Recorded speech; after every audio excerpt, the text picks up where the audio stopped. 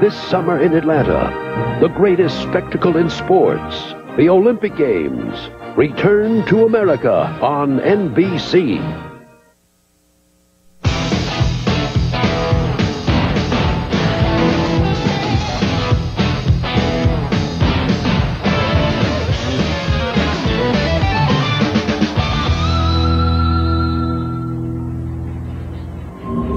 It's still unthinkable, isn't it?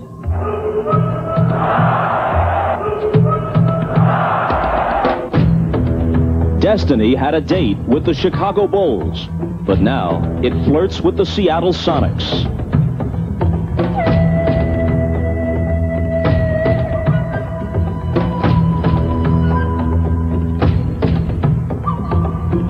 Now, the Bulls' place alongside NBA legends doesn't seem like such a burning question. The only thing burning is the Bulls' 3-0 lead, suddenly down to 3-2.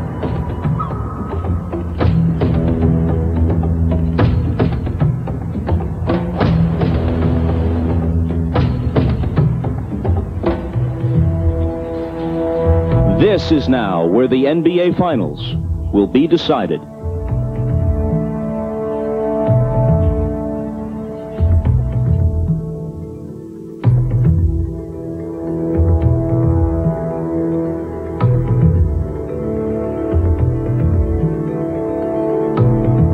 The Chicago Bulls are back home, not with the title, but instead with unfinished business.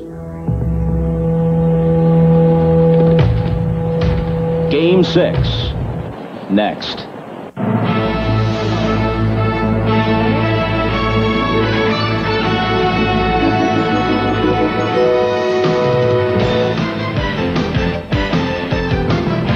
This is the NBA on NBC.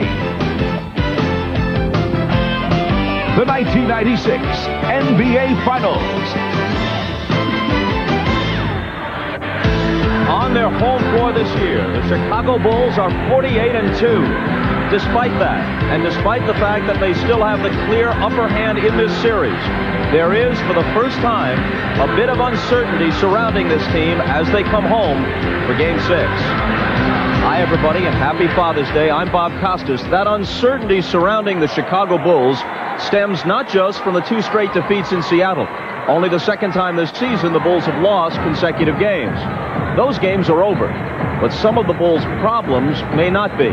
Ron Harper, very effective in the first 2 games here in Chicago, was virtually a spectator in Seattle because of an ailing knee that will require surgery at season's end. With knee and especially ankle ailments, Scottie Pippen can't explode to the basket, so the defense lays back and dares him to hit from the outside. So far, he hasn't, shooting under 33% and just 6 for 32 from three-point range. Steve Kerr is healthy, but his jump shot isn't. Usually he thrives on the open shots created by the double teams on Michael Jordan. But in this series, he's been miserable from downtown. 3 for 20 from outside the arc.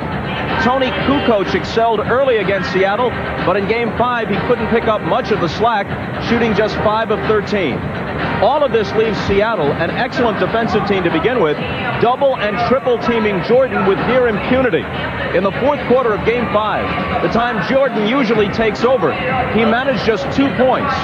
Keep in mind that Harper's absence means Jordan spends considerable stretches guarding Gary Payton, another drain on Jordan's energies as the Bulls, the league's oldest team, play their 100th game of the season tonight. As for Seattle, right now, Shawn Kemp could be the series MVP. Gary Payton has come alive the last couple of games. And now that he's starting, Frank Brickowski has at least somewhat contained Dennis Rodman. Overall, the Sonics seemed the fresher team late in Game 5, a step quicker in every respect. And now here comes Game 6 on a quick turnaround less than 48 hours later. And so this series has taken on an entirely different tone as we return to Chicago, where talk of the Bulls' place in history has given way to the simple desire to see them finish this thing tonight before it really gets scary. Because if they don't, if the Sonics force a Game 7, Seattle will be the team on the verge of history. No team has ever recovered from an 0-3 deficit to win any kind of NBA playoff series, let alone the finals. And if Seattle can somehow do that, they will have staged simultaneously one of the greatest comebacks and one of the greatest upsets in the history of sports. So, is tonight the night Chicago celebrates? Or does Seattle push them to the brink? Tip-off just 10 minutes away, back at the United Center, right after this.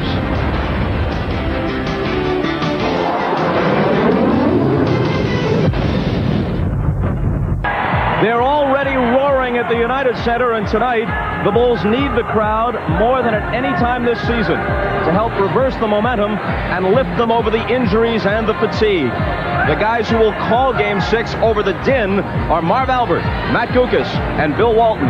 Go to it, Marvelous. All right, thank you, Bob. And the way things were going over the first 3 games of this series, we did not expect to be standing back here courtside of the United Center discussing key points for game number 6. Matt, first of all, where has it all gone wrong for Michael Jordan and the Bulls? Well, Michael cannot carry the whole offensive load. Everybody has to contribute, in particular, Scottie Pippen. Now, he has been heading in the wrong direction with his shot, much of it due to his various injuries, and that 33% puts even more pressure on everybody else. But here's how Scottie Pippen can be effective. He has a height advantage in most cases, and these are high-scoring percentage chances that need to be exploited. But overall, Chicago needs to regain their confidence, and this home court should make a world of difference. All right, and Bill, as for Seattle, Shawn Kemp has been just terrific right throughout the series, but the changes for the Sonics really involve the upgrade and play of other people on the club aside from Shawn Kemp. Marv, it's been a complete and remarkable turnaround for Seattle. The last time out, Chicago threw everything in their legendary arsenal at Seattle, and Seattle just spit it back and said, hey, if that's all you've got, we can win this thing. And nowhere has the turnaround been more evident than the play of Gary Payton, who's outplayed Michael Jordan the last 2 games, and George Karl will rue the early decision to hide and protect Payton from the king. The role players, though, for Seattle have contributed mightily. Detlef Schrempf, he's picked his spots, and he's been very big in the decisive run of Game 5. Nate McMillan back in the rotation from injury. Well, he's been on the floor the last 2 games. The Sonics have outscored Chicago by 34 points, and Hershey Hawkins, his scoring is up by 7 points per game in the 2 victories. Now, Seattle has youth, health, and momentum on their side. They'll play very well tonight. The questions, though, for the Bulls. They staggered home. They can't think they're just going to walk in here and hold on to a victory. They've got to go get it. All the pressure, Marv, it's on the Bulls and their fans. All right, so coming up, it is Game 6 of the NBA Finals. Can the Sonics make it 3 straight over the Bulls? Can the Bulls regroup and wrap it tonight? We'll be back with the starting lineups in a moment. The usual capacity crowd, better than 21,000 at the United Center. And they are trying to rev themselves to provide the kind of atmosphere that the Sonics received at Key Arena in Seattle. We're set for the introduction of the starting lineups. Here's the public address voice of the Bulls, Ray Clay. Good evening, ladies and gentlemen, and a happy Father's Day to dads all around the world. The Chicago Bulls welcome the world's greatest fans to the United Center. Tonight, Game 6 of the NBA Finals is between the Seattle Supersonics and your Chicago Bulls. Now let's meet tonight's starting lineup.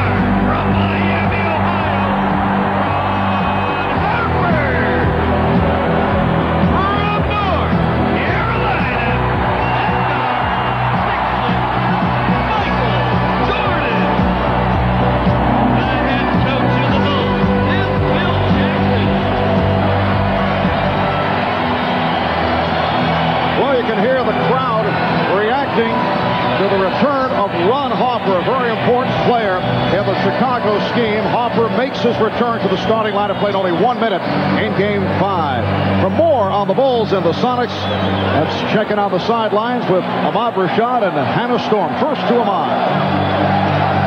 All right, thanks, Marv. The last couple of games I've reported from the Chicago locker room that they have been quiet, cautious, and even worried.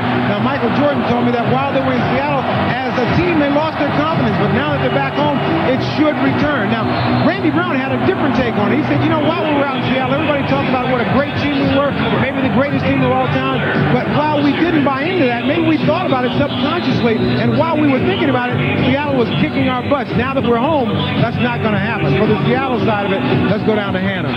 Thanks, Ahmad. Well, arguably the best player in these finals through the first 5 games has been Shawn Kemp, but he suffered a painful bruised sternum in Game 1. He told me that will not affect his play today. His mobility's fine, even though he is sore, and he'll wear protective padding on his chest and underneath his jersey. Meanwhile, what they're counting on for the Sonics is the Bulls to be the ones who are fatigued and who are injured. George Karl is planning an up-tempo game. He wants to wear the Bulls down, he says, even if he has to reach way down in his bench and play guys like Vincent Askew and Irvin Johnson, who haven't seen action in the last 10 quarters. Marv? Thank you, Hannah. The officials, Hugh Evans, Dick Pavetta, Steve Jaffe, the crew that works in Game 3. Of course, the presence of Ron Harper means that Michael Jordan now does not have to work as hard in defending Gary Payton. Also, the Bulls want to keep Rodman on Kemp as much as possible. Nevertheless, Chicago has to start forcing turnovers again and get some fast break baskets. Seattle, good start. Fight the crowd, get him back. 25 shots for Shawn Kemp, and run. Take advantage of conditioning. And this crowd much livelier than we saw in Games 1 and 2 here in Chicago.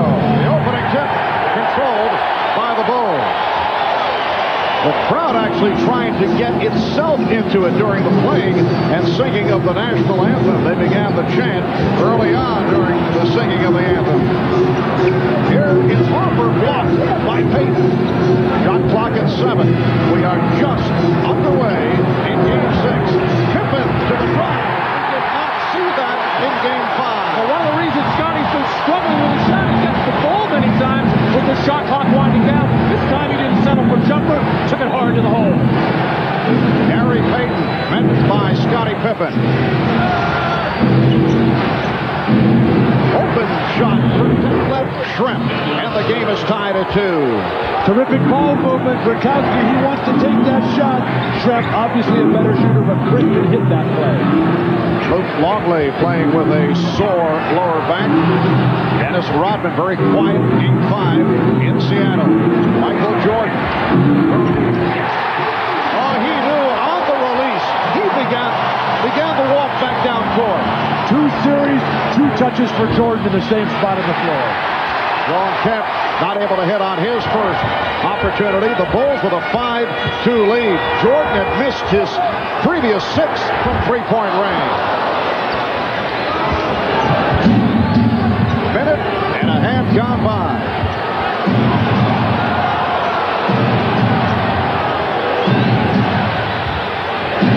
Kemp had it poked away by Rodman.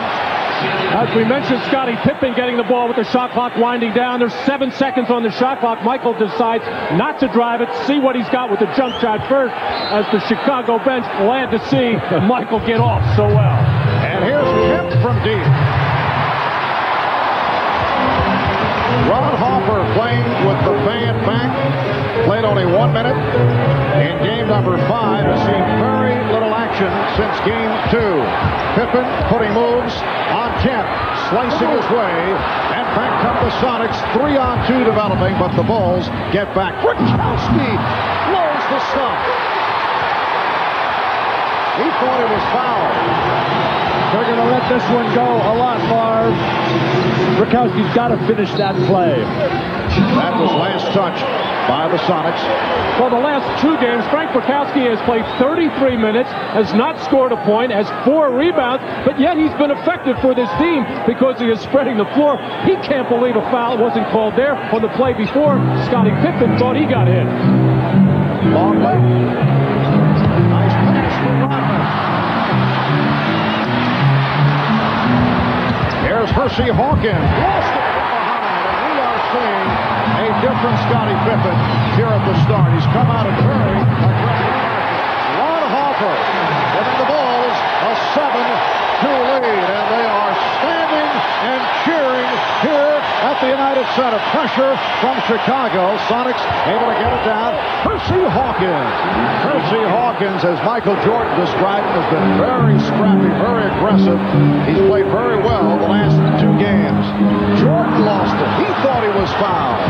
4-on-3 for Seattle. Kemp. And the Bulls were looking for a charge, did not get the call, as Kemp is able to tip it home. Well, in the other games of this series and throughout all the playoffs, we have heard so many whistles. The officials look like they're going to let them play. If they do this, however, they got to let them go all game this way. The Bulls 7 and the Sonics 6. And now a whistle away from the ball as Steve Javie indicates a foul on Rakowski. This is what championship basketball is all about. Let the players decide this. Rodman with another flop. Shawn Kemp just stays with it. Shawn Kemp again very active. The difference for Chicago, they're taking the ball to the basket. They're not settling for the perimeter game. And that's what Jordan attempts to do and was fouled. He was hacked. Percy Hawkins called for his first. Well, the players have it in their minds. They want to be aggressive. They want to take the ball to the basket as much as possible, but they're going to start to get some second thoughts. If they're going to go to the hole and not get the whistles when they get fouled, well, they're going to start thinking about maybe just relying with that jump shot. Well, Michael with his 4th point. Jordan, 11 of 22, 26 points the other night in Seattle. The rest of the Bulls just 18 of 55, but it was a very quiet 11 of 22. Michael shut down in the 4th quarter. Did not have a field goal the last 9.5 minutes and looked tired in the second half. For that long week on the road in the 2-3-2 format at the very end of the season, very debilitating for the team like Chicago on the road. And he had to chase Gary Payton around at the other end of the floor. Off the steal. And taken back by Payton. Payton for Kemp. And a blocking foul against Chicago.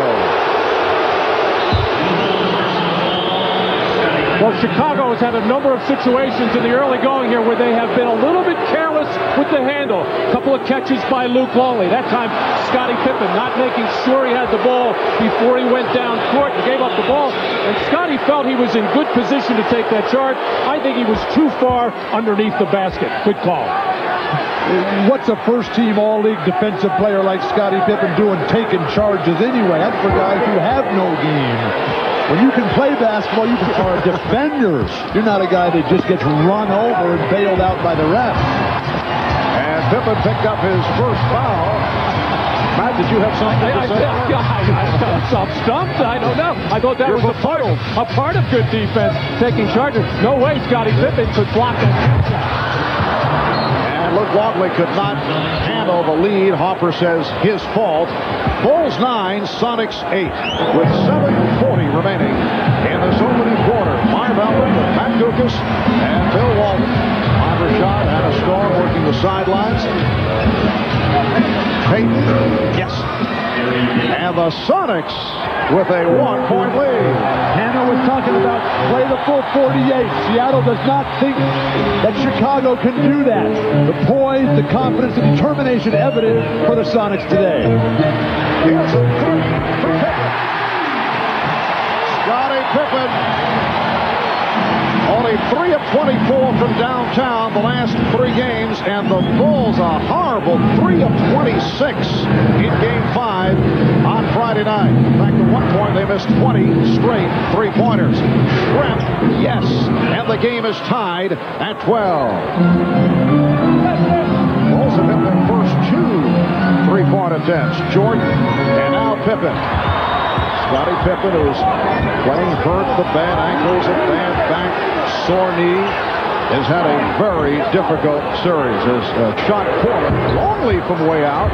The tip, Pesco, converts. The poor spacing by Chicago with Jordan being fronted in the post. Luke Longley has to get up above the tip of the circle to get Frykowski out of there. That's why they cannot throw that lob to Michael. Bulls with a 14-12 lead. Here's the double on Kemp. Rodman over to help. Kemp in trouble. Hawkins able to save it. Midcourt crowd wanted to travel. Shot clock is at 3.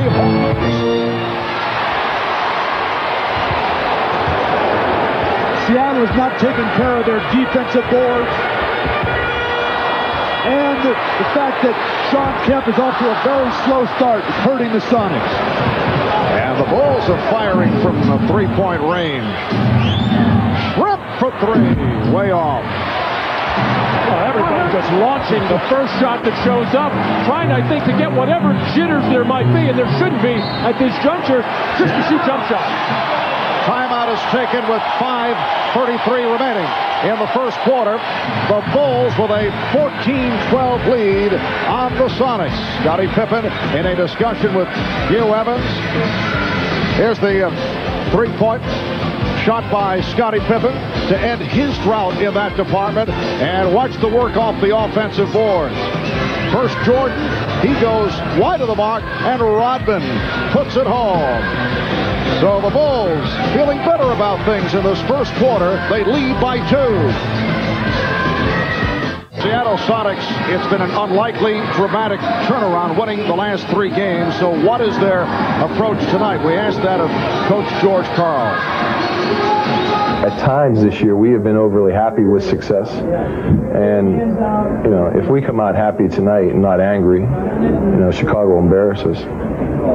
But there's a lot of class in what we did. I think there's a moment of pride that's got to come with that.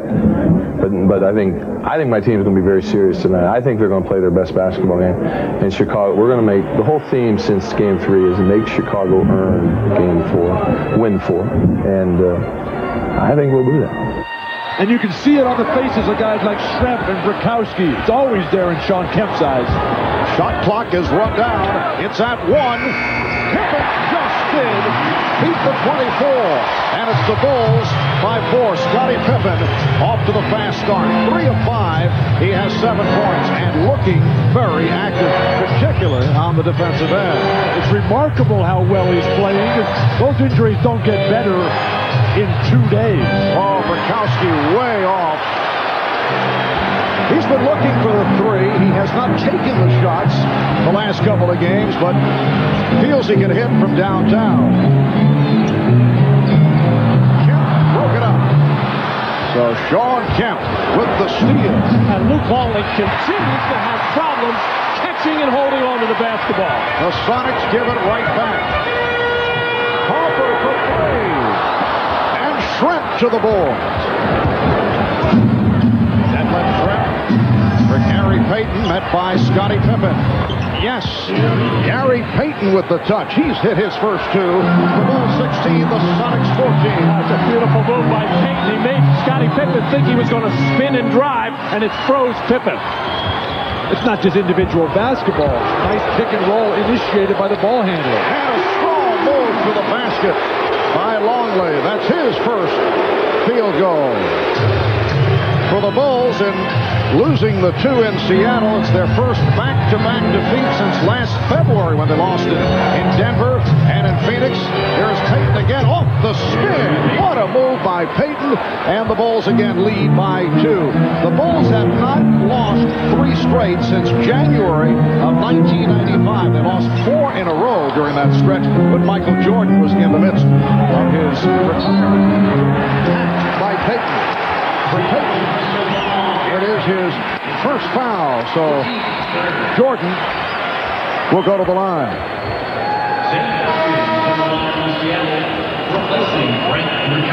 Overall, the Chicago Bulls at home have been magnificent, as you'd expect in recent years. The last time that they lost 2 in a row here in Chicago was January of 95. Jordan has 6 points, along with 4 rebounds and 2 assists. The last time they lost 2 in a row at home with Jordan February of '93, Matt, when you were a child. And the old building across the street, which is now a parking lot. And you remember all the complaining last season about the new United Center, how the Bulls could not get used to the crowd atmosphere, to the floor, to the baskets, to where the bench was. Everything was wrong with it until Michael Jordan returned. Nothing wrong with Seattle's offense. That's fine as their defense. They're not pushing Chicago to the perimeter. They're not taking care of their defensive boards.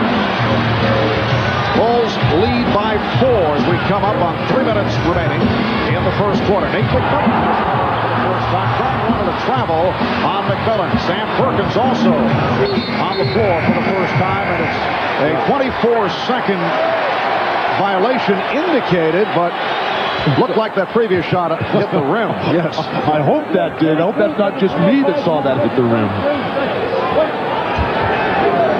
This shot thrown up by Nate McMillan clearly will clang off this rim. Well, it's close, Bill. Very close. The question is whether it did hit the rim, because then the shot clock is reset. And after the officials discuss it, they say, yes, it did. Here's a look from another angle, and it did. Clearly, yes. I did rebound 1 or 2 shots in my life. That doesn't mean anything about your sight from this distance. Well, but that's how you get rebounds, by looking at the ball. That's one thing Luke Longley does not do very well. And a foul is called, a pushing foul on Rodman. It's his first. And Dennis Rodman slaps the ball out of the hands of Shawn Kemp, and right away George Karl right into the face of the officials complaining about it.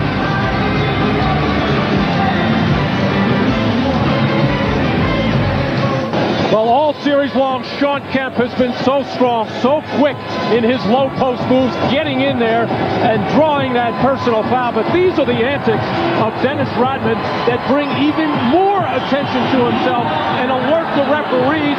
Just like that, you see Steve Javie watching him, George Karl complaining. These are the moves Dennis Rodman just has to stay away from. Well, Michael Jordan telling us just prior to the game that he hopes, and he's talked to Dennis about calming down, because it just brings more attention not only to Rodman, but the teammates in terms of the officials checking them much closer. Marvin, it worked early in the season. He got under Seattle's skin, but Seattle has moved beyond that. They've got experience now. And now it isn't big picture time. This is the championship being decided right now.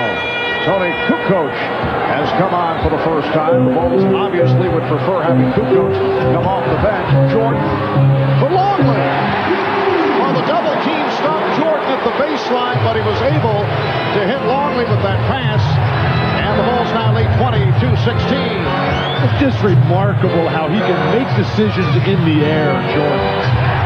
Kemp rejected. Jordan will be isolated against Shawn Kemp. He just gets right to the hoop. Shawn closes out on him, and then Jordan pulls the ball back, and Sam Perkins breaks down defensively. Sonics have missed their last 4 shots. Shot clock is down to 5. Kemp has to fire it up, and hits. Put on the line, a 2-pointer, 6 for Kemp, and the Bulls now lead by 4. Shawn Kemp, playing with great passion, challenged his teammates after the loss in Game 3, did not like their attitude. That's been a big factor. Hawkins on the shot that came up short. Nate McMillan, who's provided a lift despite the fact that he has been playing hurt. McMillan working against Kukoc. Now Perkins posting up. Open shot from McMillan. And back comes Jordan.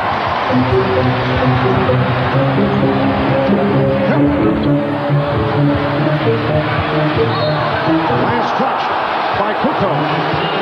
Seattle is not doing a good job on their defensive board, but Shawn Kemp, they threaten inside, and then Shawn Kemp, that's his 6th shot of the game. He's got a couple of free throws.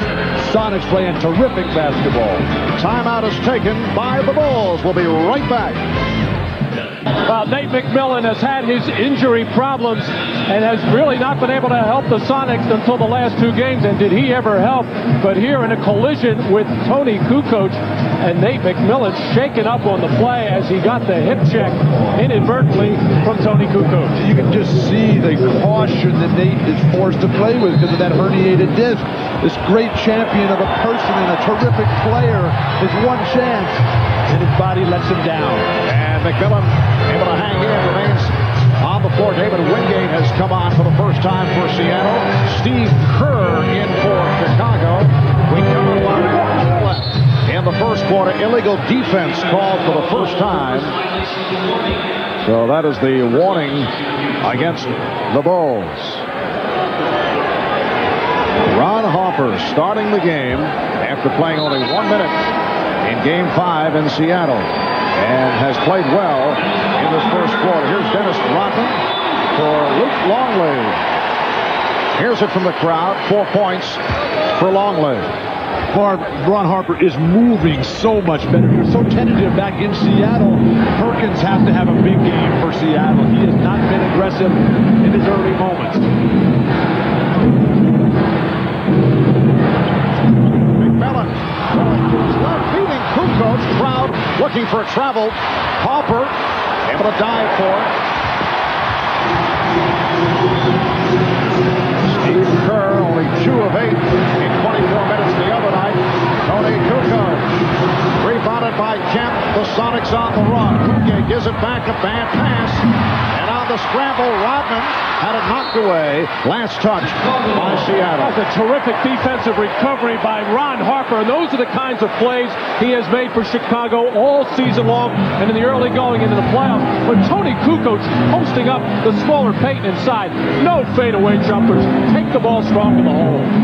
Seattle does a terrible job of getting the ball to a guard on the fast break. Get the ball to Payton. Get the ball to Wingate. McMillan. Kukoc from the shot clock running down. The extension by Tony Kukoc. Final seconds of the quarter. Perkins for 3. And that's it for this opening quarter in Chicago. Standing ovation for the Bulls. After 1. The Bulls 24 and the Sonics 18. Chicago trying to turn it after the poor performances in Seattle the last 2 games. The Sonics hoping to bring it to a 7th and final game here on Wednesday night. You are watching the NBA on NBC. The 1996 NBA Finals. Welcome back to the United Center in Chicago, and a happy Father's Day from all of us here at NBC Sports as we head to the second quarter. No team in NBA history has ever come back from a 3-0 deficit. To give you a broader perspective, Major League Baseball, no one has done it. National Hockey League, 2 teams have done it. The 42 Toronto Maple Leafs, the 75 New York Islanders. And no team has ever come back from a 3-2 deficit in the NBA with 2 wins on the road. Let's check in with Hannah Storm. Hannah? Marv, Nate McMillan has been bothered on that left leg by pressure on the sciatic nerve. He's had a lot of pain in the back of the leg, but this most recent injury was a knee on the side of the leg. They iced it during that timeout. It shouldn't have any impact on the injury that he has struggled with throughout these playoffs. Let's send it over to Ahmad. All right, thanks, Hannah. I just talked with Chip Schaefer, the Bulls trainer, and he told me the ice they're putting on Ron Harper is preventative sort of medicine. What it does, it gives it an analgesic effect that numbs the knee and keeps the pain away. Marv? All right, thanks, Ahmad. Opening minute, second quarter, and the Bulls with a 24-18 lead on the Sonics. Chicago has to be very happy with their defense in the first quarter, holding the Sonics to just 18 points. And I don't know why Seattle doesn't go to more pick and rolls. Chicago has had a lot of trouble defending it. Gary Payton just missed a wide open layup after he burned Jordan from the perimeter. And here's Jordan getting inside, and he was fouled.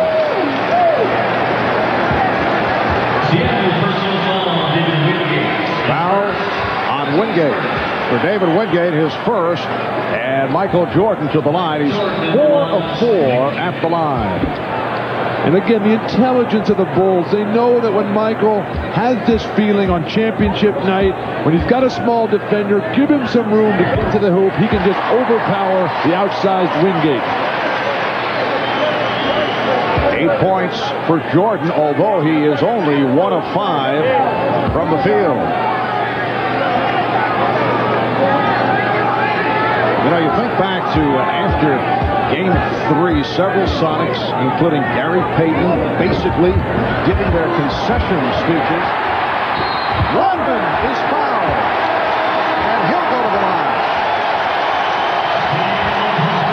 You have the feeling that the Sonics felt that the series was all over. They appear to be giving up, except for Shawn Kemp, who made those bold statements, and here they are right back into it, although the Bulls are playing very well in this first half, and Dennis Rodman hearing it from the crowd after drawing the foul. It's called on Kemp, who sits down. Well, you just can't assume that Michael Jordan is going to miss free throws just because he's a good foul shooter, but how can you not box out Dennis Rodman in a free throw situation? He makes a living doing that.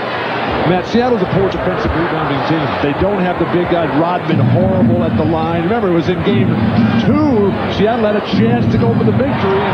Scottie Pippen continues to play perfect basketball.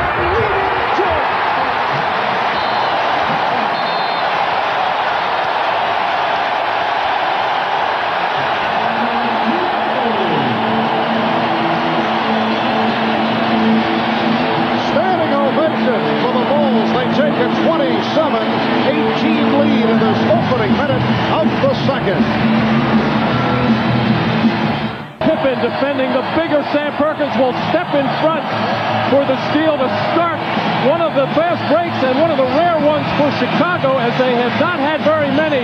But Scottie Pippen right here in the middle of the floor, nobody coming up to stop him. Michael Jordan running this lane and wide man over here, and Scottie Pippen just making the right play with the perfect bounce pass to finish off the fast break. And the good ball movement by Chicago continues. They've got 10 baskets and 8 assists, and the people in Chicago are ecstatic.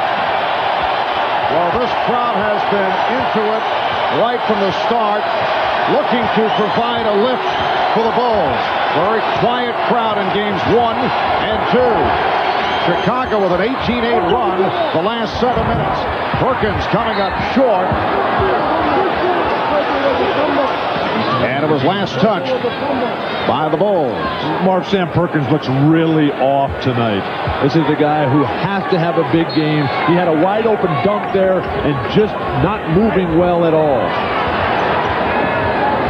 Perkins has missed his first 3 shots. Seattle bench 0 for 6 here at the start. Now Perkins gives it back. Trent for 3. Yes! Detlef Trent from downtown. He has 7 points, and the Bulls now lead by 6. Poor decision by Tony Kukoc to come doubled as he ran back to the other end. Phil Jackson let him know about it. Rodman had Perkins under control, too far away from the basket. Double team not necessary. And Rodman took a poke in the head from Trent. For Detlef his first. And a new 24 for the Bulls. Here's another look at it. Rodman in the triple post. Detlef feels he can get a play from behind. Rodman always has to have the last word.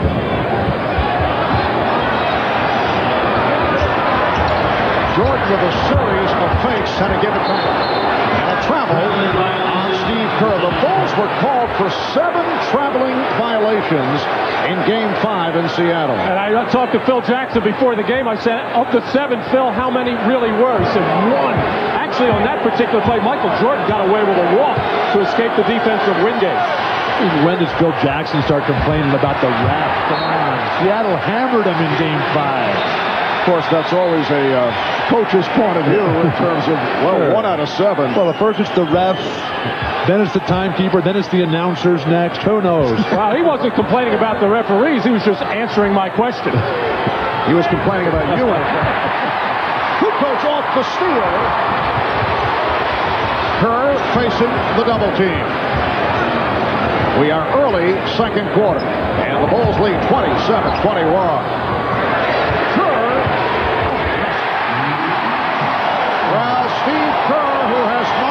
Been hitting the shot, hits on his first, and the Bulls lead 29-21. Jordan rode Kerr the last turnover. He went right back to him with the pass. That's what great teammates do. They lead their guys to beautiful performances. Hawkins. Percy Hawkins with the floater. His second field goal. He has 4, and the Bulls now lead by 6 points. Bill Jackson with Rodman, two coach Jordan on the floor. Beautiful pass. Rodman in the front. Well, Dennis getting credit for the extra rebound. That's the second time that has occurred. That's Moses Malone basketball. But Chicago's getting to the hoop. They did not do that out in Seattle. Wingate hits from downtown. And now it's changed to a 2. Had the foot on the line. 31-25 to score. And a blocking foul called on Wingate. Well, Michael Jordan drawing the attention of the defense, getting up in the air, finding Kerr wide open, and the crowd, you could feel it in the tone. They wanted Steve to make that, and he really put a beautiful arc on that shot to get the first one. And Michael is so in tune anytime around the basket, feeling the defense, finding the open man, and Scottie Pippen appreciates that kind of basketball. Longley back on the floor. Setting up on Perkins, and it's a traveling violation. Luke has been playing very, very well. He's another one of the Bulls who's going to have off-season surgery. He's got to have some bone spurs taken off those ankles. He will not play in the Olympics for Australia, his native country, this summer. And Luke also bothered by a sore back in recent days. 6-point Chicago lead. 4 minutes in, second quarter. And the overplay, Harper called for the foul. Well, the Bulls have made a concerted effort anytime a smaller man is playing a bigger man in the post to get around and front and put pressure not only on the passer, but make that a tough pass, and it has gotten the Bulls more aggressive defensively. Hey, Chicago is playing very well. Seattle is not playing their type of basketball yet, and they look at up at that scoreboard and find themselves only trailing by 6. And if they would just feed the post, Seattle would get that ball in better. They float passes. They hang them out. You got to zip it in there hard to the guy. And that's Brett calling out the play. And it led to the offensive foul. Illegal pick set by Kemp, trying to free up the man with the ball, Schrempf. It looked like Shawn Kemp was stationary, but when he leaned over, when he put that shoulder down, if he had stood his ground upright, that would have been a foul on Rodman. Here's Jordan. Well, would have been a 2-pointer. Put on the line, so Michael is now 2 of 7 from the field. The guards are running away from the ball in the backcourt for Seattle. Nice one. Kemp, Rodman. Now there's that pass you wanted, Bill, as Rodman, he was buried in the lane there, had to try to get around in front, but way too late, as Kemp did a beautiful job of holding him off. Perfect pass. Bulls 31, Sonics 27. Jordan facing the double team, finding Pippen. Rodman trying to draw contact, no call, but Longley got it to Jordan. Here's Jordan. Michael able to elevate. Bulls lead 33-27. Smart defensive rebound. It's killing Seattle. They can't dig that ball out. Shawn Kemp once again from the outside. That's his 4th field goal. He has 10 points, so the Bulls lead by 4. Bulls have led by as many as 9. Sonics briefly led by 1. They were up 10-9 in the early going. Here's Jordan going to a series of fakes. Rebounded by Schrempf. Oh, Michael is so quick right now. He had Hersey Hawkins whipped on the baseline. Hersey would have never found him, but Michael didn't realize how badly he had him beat. Perkins working on Pippen and lost it. Harper with Hawkins back. Foul by Hawkins, and Harper had the acceleration. Sam Perkins looks asleep. Many have said that, but that's not necessarily on the court. It's the look, though. Well, the NBA and NBC Sports have teamed up and created the official website for the NBA Finals at finals.com. Game previews and player bios and video highlights. The latest news on the Bulls and the Sonics. Plus, during our broadcast of the Finals, fans around the globe can interact with our very own cybercaster, Steve Snapper Jones, who is online. Not to be confused, incidentally, with the Steve Jones who won the U.S. Open earlier today.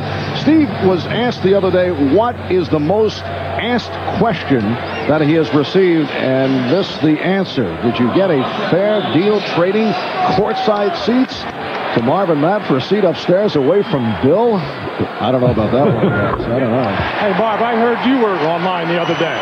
Well, and I told Bill, anytime that he has a question, he can ask it directly. He does not have to go online. Feel free at any time, Bill.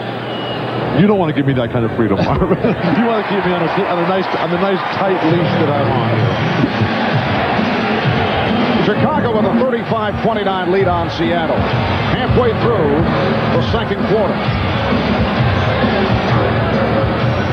Hawkins and Payton in the backcourt. Trent with Kemp and Perkins up front. Here is Kemp. And Hawkins able to hustle it down. Trent for three. Hopper with Trent back. And Jordan will reset. Harper moving so much better. Obviously, the series of injections that he took during the course of this week seemed to be working for this game today. Always a very dangerous proposition. Play by Perkins to bring it up and hit the rim. So they got the new 24. Kukoc.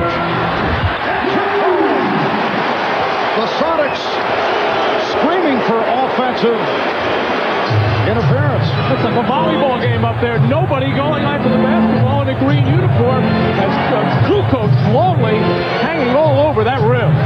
It's amazing. How can you expect to win the championship of the NBA when you can't get a defensive rebound each and every time the other team miss? And another Seattle turnover. They've been sloppy with the ball. It leads to Pippen.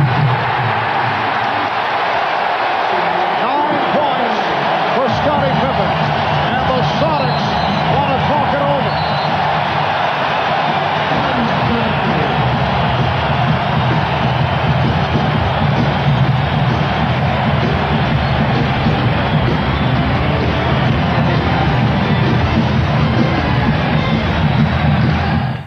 Welcome back to Chicago, and coming up on the Prudential Halftime Report, we'll hear live from Isaiah Thomas, Vice President of Basketball Operations for the Toronto Raptors. Isaiah and his Pistons won back-to-back titles in 1989 and 1990, and they often tangled with Michael Jordan and the Bulls. We'll hear from Isaiah as he chats with Bob Costas on the Prudential Halftime Report. As we were going to break on that Sonic timeout, double technicals were called on Payton and Harper as they had words as they crossed paths in front of the official scorers table. 10-point lead for Chicago, their biggest lead of the night. We have 4:39 remaining in the first half.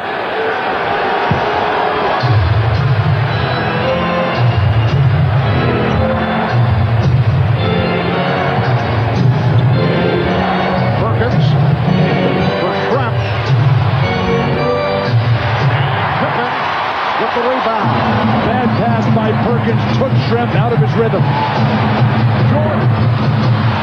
Good box out by Kemp.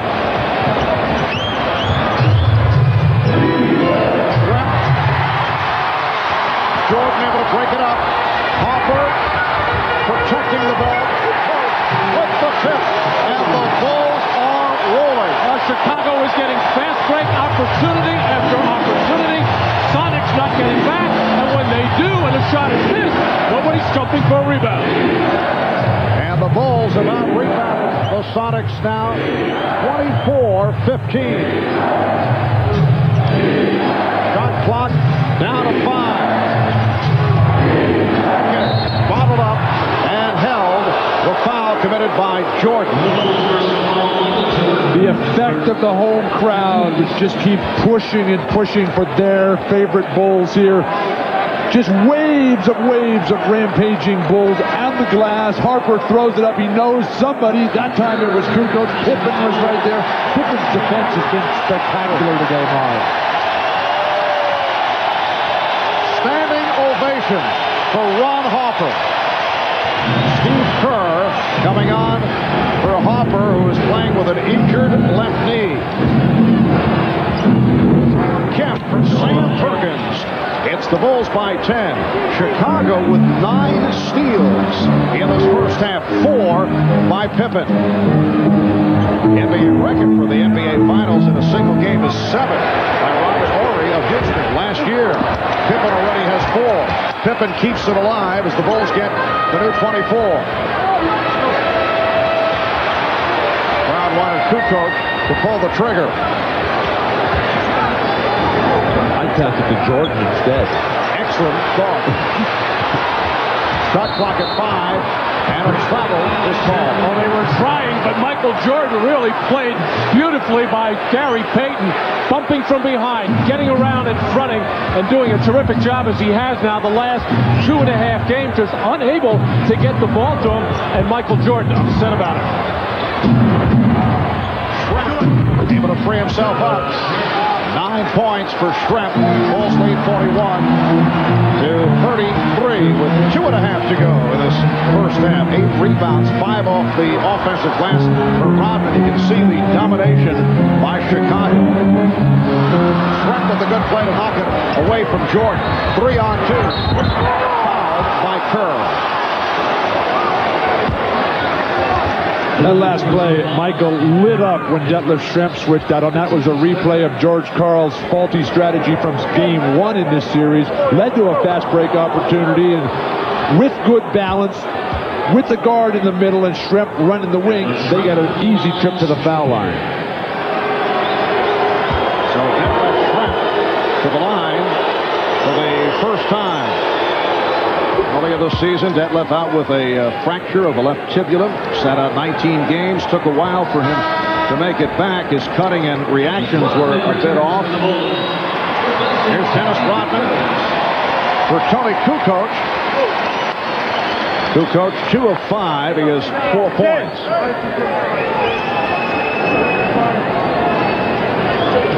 The Chicago Bulls 9-0 at home in the playoffs, including victories over the Sonics in games 1 and 2.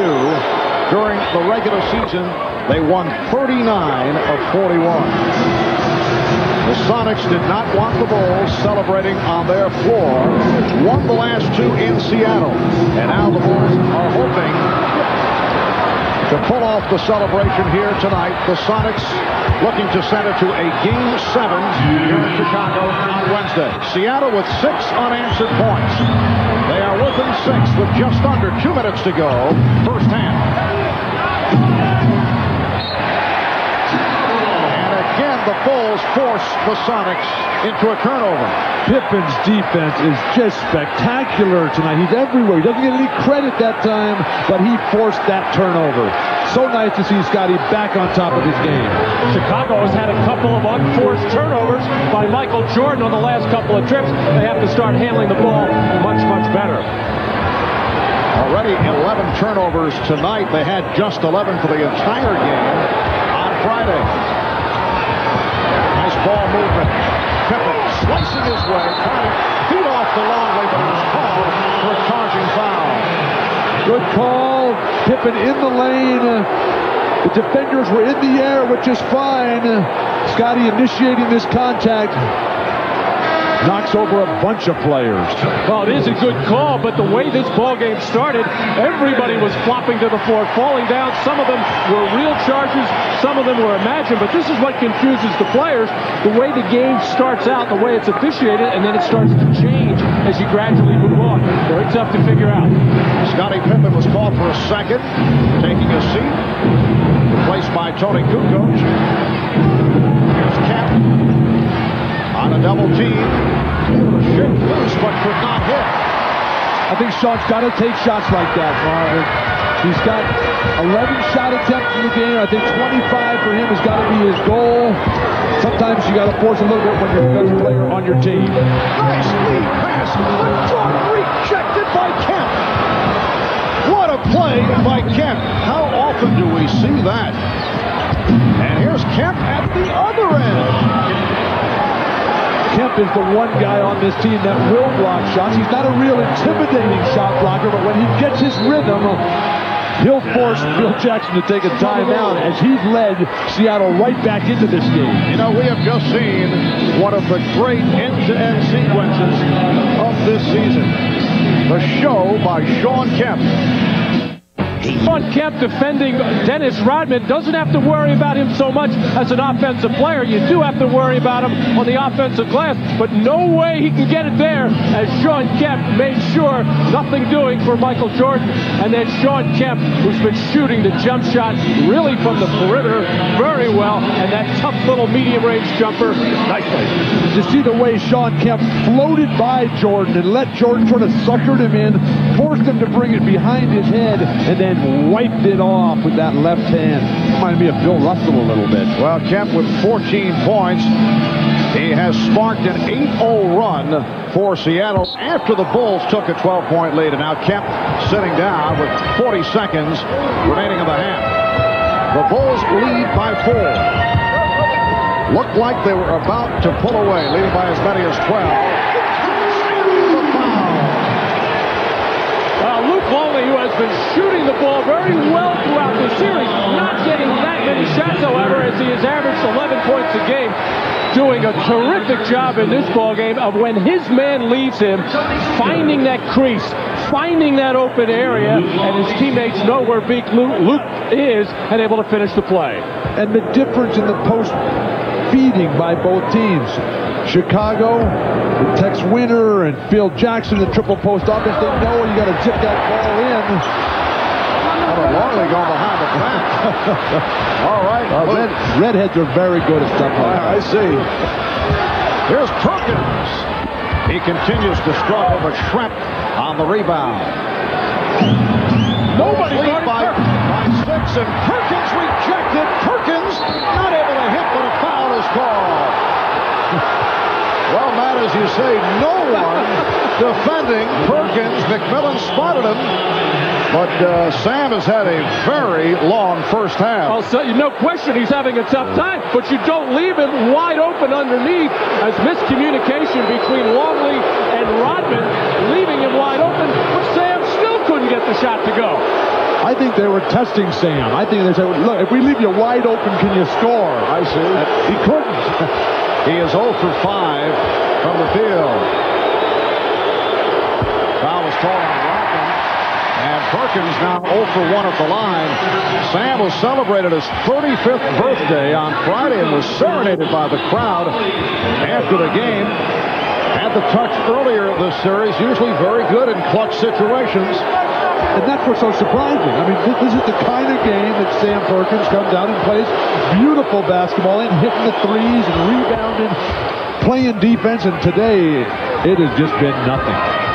So the Bulls lead by 5. Final seconds of the half. Jordan. And he was tripped up. That won't count. Gary Payton upset about that foul, his second. And Seattle in the penalty, so Jordan will shoot 2 with 4 and 9/10 seconds remaining first half. Well, with the second quarter winding down, the Bulls going to their spread offense where they open the floor and will give it to Pippen, Kukoc, or Michael Jordan. I asked Phil Jackson before the game, come fourth quarter, if you're having trouble scoring in the triangle, will you open it up? Give the ball to Michael Jordan at the top of the key. He said, we haven't used it much yet. We're ready to put it in. The Bulls 44, the Sonics 38. That's probably why Phil Jackson is coach of the year. Just, you know, call the play Michael Jordan. Michael Jordan.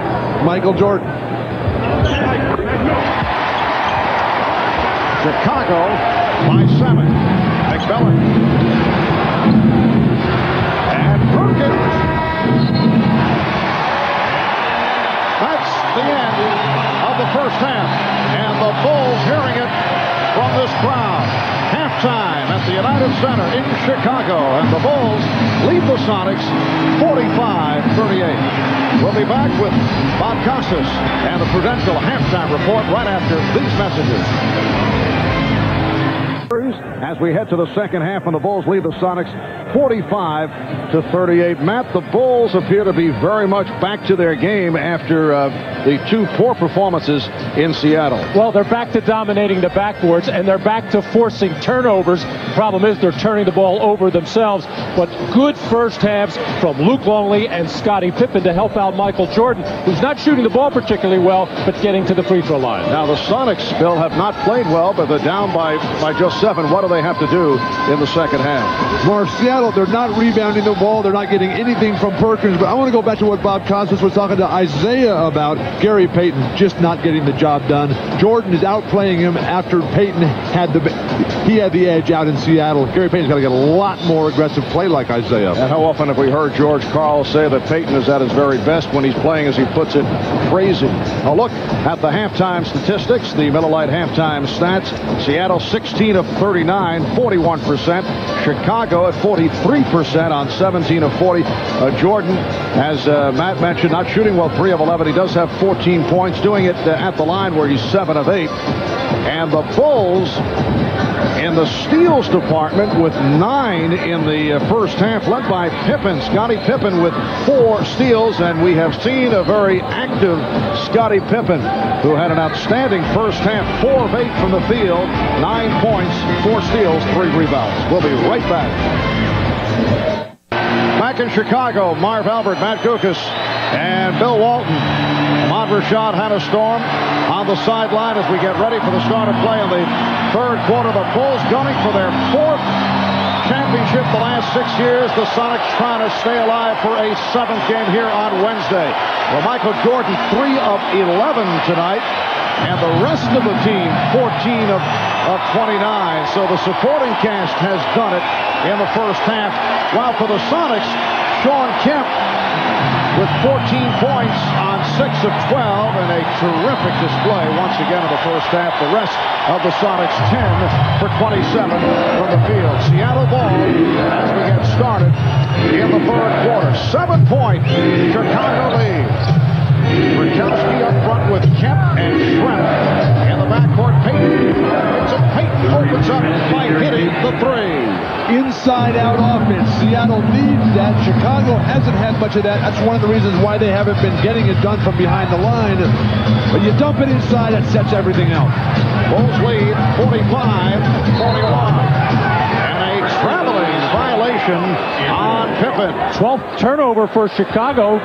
Seattle with 11 in the first half. In the half court, Seattle does have to go into Kemp, but only 2 fast break points in that first half for Seattle. I don't know if they can win a basketball game playing that way. And guys, that's the 4th travel on the Bulls. They were not happy with 7 travels in Game 5 on Friday. Here is Kemp.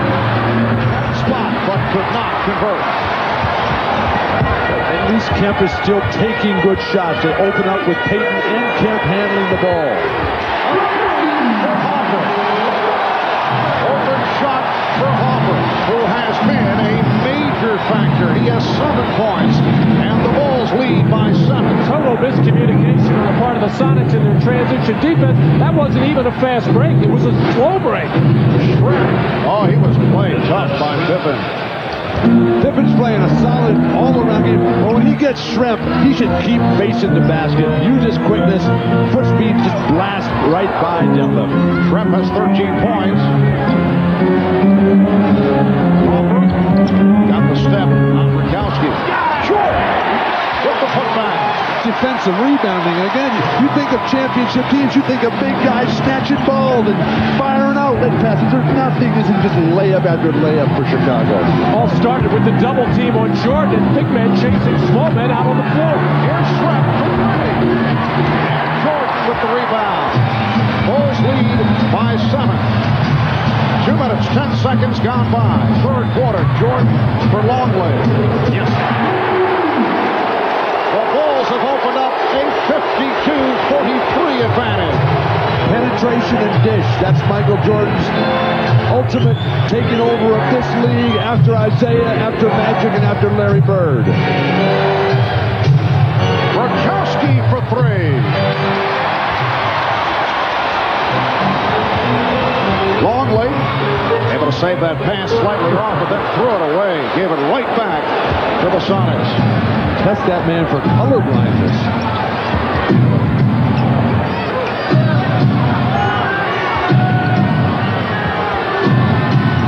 Shot clock at 10. Trent went flying. Shot clock at 4. Oh, what a shot by Gary Payton. Well, after terrific defense on the part of Ron Harper, really stifling Gary Payton, forcing him to take that tough shot. Ron Harper will have to take some time out to tie the shoelaces. I don't know how that was not a traveling violation on Payton. And still hits the three. Forget about the shoelaces.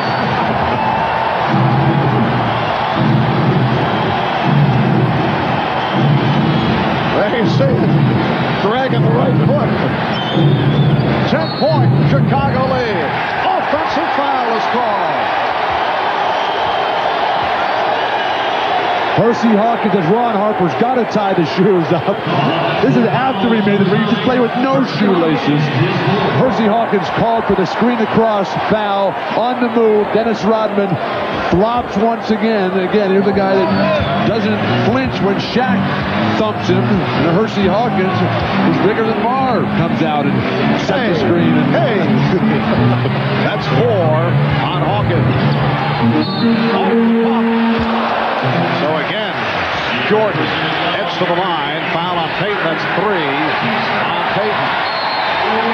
And a timeout taken by Seattle. Animated discussion between Dennis Rodman and Hugh Evans, who is being led away by teammates. 8:08 to go, third quarter. It's the Bulls by 10. Welcome you back to Chicago, where the Bulls with another spurt. There's Lamar Hunt, the owner of the Kansas City Chiefs, one of the original owners of the Chicago Bulls, and now one of the Bulls' partners. Eddie Vedder of Pearl Jam. He and Lamar will not be getting together after the game. And Bill Murray, a native of Chicago. We talked with Bill earlier. He said that he always returns for ritual sacrifices. And Oprah on hand here at the United Center. Well, Michael still struggling from the field at 4 for 12, but like all the great scorers in the history of basketball, when they do not have their shot going, they find ways to score. And here it is, right at the free throw line. Michael going for his 9th and 10th free throw of the game. 4 minutes gone by in the third quarter. The Bulls lead by 12. This matches their biggest lead of the game. Gary Payton is playing with 3 personal fouls. Percy Hawkins has 4. They're on the floor with Kemp, Trent, and Bukowski. Open shot for Trent. And let Trent with a solid ball game. 6 of 11. He's now the high scorer for Seattle with 15. Seattle's hope here has to be on the fact that Chicago cannot play a full 48-minute game. The age, the injuries. But that crowd right now is so ready. Offer way off the block. Dennis Rodman, who's been quiet the last 2 games, has certainly had an impact here tonight. That's Hawkins broken up. And here's Pippen leading the 3-on-2 as they spread the floor. Pippen for Rodman on the right. And it counts.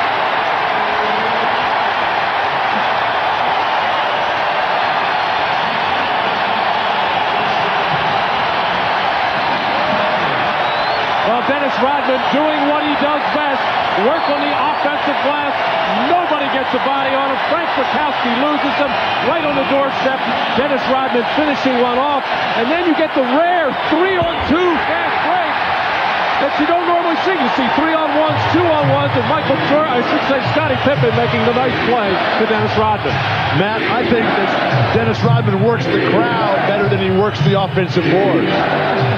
Well, he has the crowd going with 9 points and 10 rebounds. Shot clock at 5. And away from the ball, the call against the Sonics as Rodman was taken down by Kemp. That's 3 on Kemp. Rodman and Kemp away from the ball. Kemp, the frustration. That was not a flop. He threw him to the ground. Sean, you cannot lose your poise here. That's Dennis Rodman trying to get into your head. You've been above that all series. Stay that way. And this is that little bit of a different tactic that the Sonics have not seen in the last few games. Running the big man inside, and the Seattle not handling it very well at all. The Bulls have a 15-point lead. Shoot!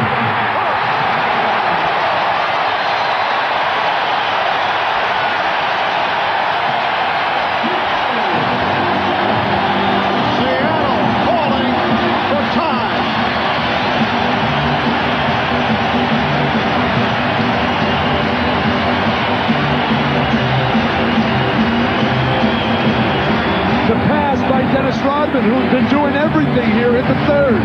This has just become a clinic for Chicago at the basket. Michael Jordan so ecstatic. George Karl forced to call a timeout. Things falling apart for Seattle. They're in desperate straits at this moment.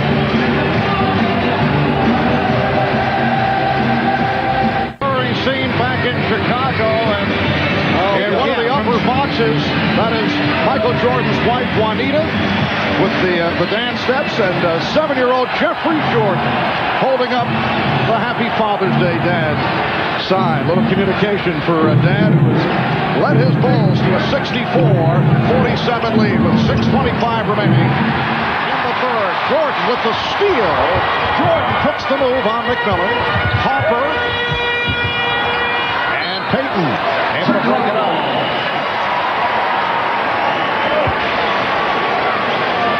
Well, this is the situation that Gary Payton loves best when Nate McMillan comes into the ballgame. Now Gary doesn't have the responsibility of handling. He can play off the ball, and it's usually a good situation for Seattle. But the way Ron Harper is defending right now is outstanding. Yeah, but Han has been telling us that Nate McMillan's so frustrated with his teammates' lack of performance. Seattle better get on their game, or this celebration is going to start momentarily. Jordan with the air ball. Rare miss for the Bulls in this third quarter. Now 7 of 10 from the field. Rodman broke up that pass from Payton. What is Gary Payton doing? Rodman blocked that with his face. And Payton and Rodman in a conversation. Rodman posting up on Payton. Bulls looking to go to Rodman down low. Now Longley with 1 on the shot clock. 24-second violation would have been called, but the Sonics came up with a steal. Perkins for 3. Oh, didn't get anything. Nate McMillan cannot even move out here, Marvin. It's beyond an emotional lift. You're only going to get that at home. They got to get somebody who can play in there, who's physically healthy. See the Bulls 7 of 10 for their 19 points and a 19-9 edge in the third. Pippen claiming that he was fouled. Payton for Perkins. Sam Perkins with his first field goal. He missed his previous 7, and the Bulls call for time. 4:48 remaining in the third. It's the Bulls with a 15-point lead. Where the Bulls lead the Sonics by 15. Seattle's inspirational leader, Nate McMillan, sobbing during that timeout. Tears of both frustration and pain.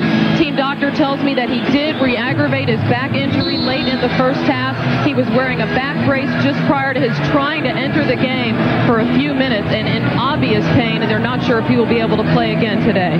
Marv? Thank you, Hannah. 4:48 remaining, third quarter, and the Bulls lead by 15 points. You feel so bad for Nate. Marv, I dreamed my whole life of playing against Abdul-Jabbar in the NBA Finals. I finally got that chance, and I had a broken foot at the time, and it just ruined my life. Of course, until they let me carry your bag. I was going to say, but it's been turned around the last couple of years.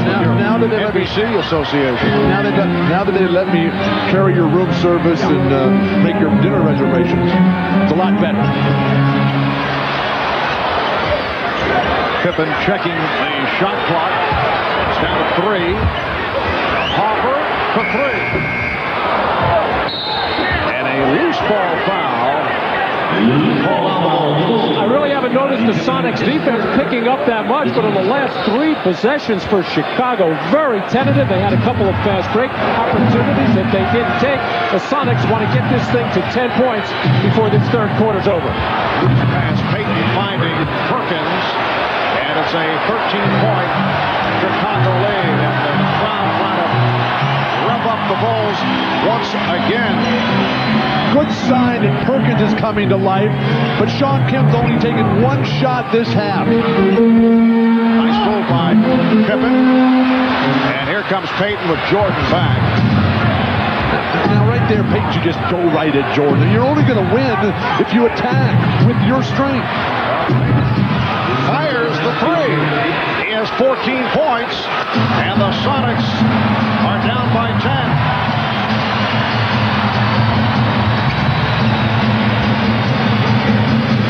Michael Jordan has not had a good shooting performance, but he has distributed the ball well. He's been looking for teammates. On the back tap, it's handled by Payton. Ahmad was telling us that Phil Jackson does not want these wild threes. That's how Seattle got back into the end of the first half. They're creeping back in right now because of Chicago's poor offense. Shrem with the post-up move. Rebound kept alive by Kemp. And the save by Kemp. What a play by Shawn Kemp. What ball control to fight off 2 Bulls. And that makes it a 9-0 run for the Sonics. The Bulls call for time. So the Sonics have come roaring back, down by as many as 17. They are now within 8 points. Well, it must be at that end of the floor because this is what Seattle was doing in the first half, not going for those loose balls and rebounds, and Luke Longley making just a couple of half-hearted efforts, and Shawn Kemp showing that he just wanted that basketball more as the Sonics have regained the momentum and start to creep back into this ballgame. 9-0 run by Seattle. Shawn Kemp with 16 points, along with 10 rebounds, and with 2:49 to go in this third quarter. It is an 8-point game. Marv, Chicago took Dennis Rodman out when Rodman had control of the game. He was on the offensive glass. He was making nice passes. The Bulls were running. They put him on the bench, and now Seattle back right in it. And Shawn Kemp working his way on the offensive glass, and Dennis Rodman, all he can do is stretch.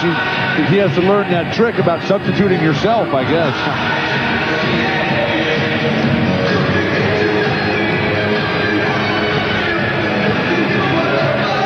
Well, the Bulls misfiring on their last 5 shots. No field goals the last 3 minutes and 45 seconds. A rare drought for Chicago. They've played exceptionally well here tonight. Well, we have seen the last couple of games with the Chicago Bulls. Now, it was on the road in a very tough building to play where the crowd was just huge as far as the inspirational impetus that they gave the Sonics, but we saw Chicago get tired. We saw Michael Jordan get tired, and right now, almost with 2:49 to go in the third quarter, Chicago just walking through their offense, loping, not sharp with their passes and not sharp with their cuts, and it is killing them. It goes right back to what Hannah talked about at the very start of the game, about Seattle's hope being based on Chicago's inability to play a full 48. Payton very quiet in the first half. Payton has come back strong. He's got 8 points here in the third, along with 6 assists.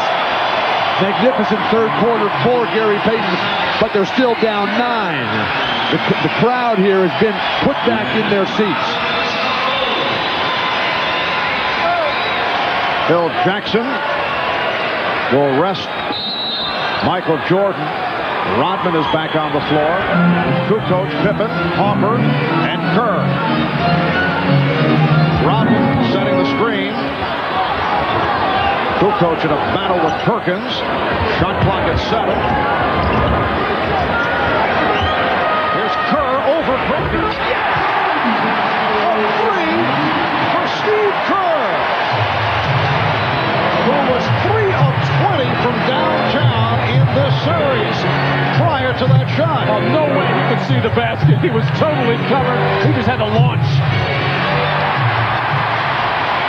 They bring Rodman back in, and he shuts down Kemp right away. Coming up on 2 minutes remaining in the third quarter. Intended for Pippen. And back comes Payton. Here's Kemp. Shawn Kemp has mastered that shot. It appears he's about to put it on the floor and drive to the basket, but he has that nice little pull-up now. On this situation with Chicago struggling, you'd say, why would Phil Jackson take Michael Jordan out? First of all, it's normally when he comes out of the game, late in the third quarter, but also Phil likes to show the confidence in the other players that they can stem the tide. And yet another travel on the Bulls. That's the 5th time they have been called for steps. But it's been when Jordan's on the bench this entire series that Seattle has made their greatest runs, particularly in this building. In the 2 games out there that Seattle won, it didn't matter that Jordan was on the court. Seattle spanked him anyway. Minute 25 remaining, third quarter. Sonics down by 9. Payton putting moves on Hoffer. Did not find the shot. Shot clock at 4. Payton from deep. Forced into a difficult shot.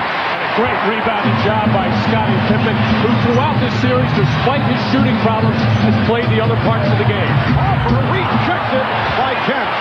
Kept alive though. Hoffer brought it back to 3-point territory. Shot clock is down to 5. Kukoc. Pippen traveling. What is going on here? That's a good call. Scottie stepped into his shot. He didn't deliver it. Again, the hesitation that Scottie has. The shooting, both teams dead even. The score is not a 9-point lead. Scottie needs to attack, be more of a leader when Michael's on the bench. Vincent Askew, who was benched the last 2 games, seeing some action here. But not happy with his play. And he goes right to the offense. Rodman with the rebound. Everything one-on-one for Seattle. If you're going to go one-on-one, go one-on-one with Payton. Go one-on-one with Kemp. And move off of them. Everybody's standing around watching. 15 seconds to the quarter. 4-second differential with the shot clock. Pippen. Down to 5 seconds. Look out. Kerr going for the steal. Payton finding Hawkins for 3. After 3 quarters in Chicago. The Bulls 67. Sonics 58. Kemp 8 of 16 for his 18 points. Jordan not shooting well, 5 of 14 for 20 points. We'll be back after these messages and a word from your local station. You're watching the NBA on NBC. Well, the Bulls are pulling out all the stops to get this crowd going. These are some things we haven't heard in the past. In fact, I knew they were serious about getting the crowd into it when we heard the rendition of Macho Man from the Village People in the first quarter. Now, that's early. Very early, normally a second half song. But Bob Costas was talking about it at the very start of the show, how this is the Chicago Bulls fans' opportunity. It's the only chance this year where they've really had an opportunity to be a factor. Randy Brown has come on for the start of the fourth quarter. Michael Jordan is back. The shot clock rolling down. It's at 5. Kukoc for 3. Rodman with the rebound and foul by Kemp. For Kemp, it is number 4. Well, in the fourth quarter of Game 5 out of Seattle, George Karl and the Sonics went to hard double teaming of Michael Jordan and took the Bulls totally out of their offense. They did it on this occasion as well, but when you double team, you are vulnerable on the offensive glass.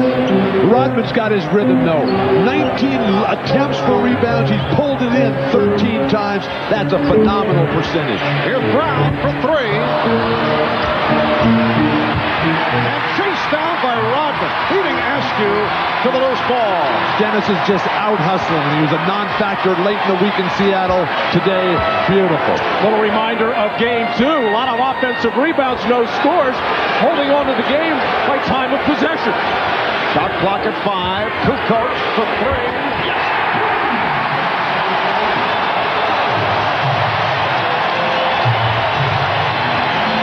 His first 3-pointer, so the Bulls are hitting the threes. It's been a factor after the terrible time they had in Seattle on Friday. It's their 6th from downtown, of 16.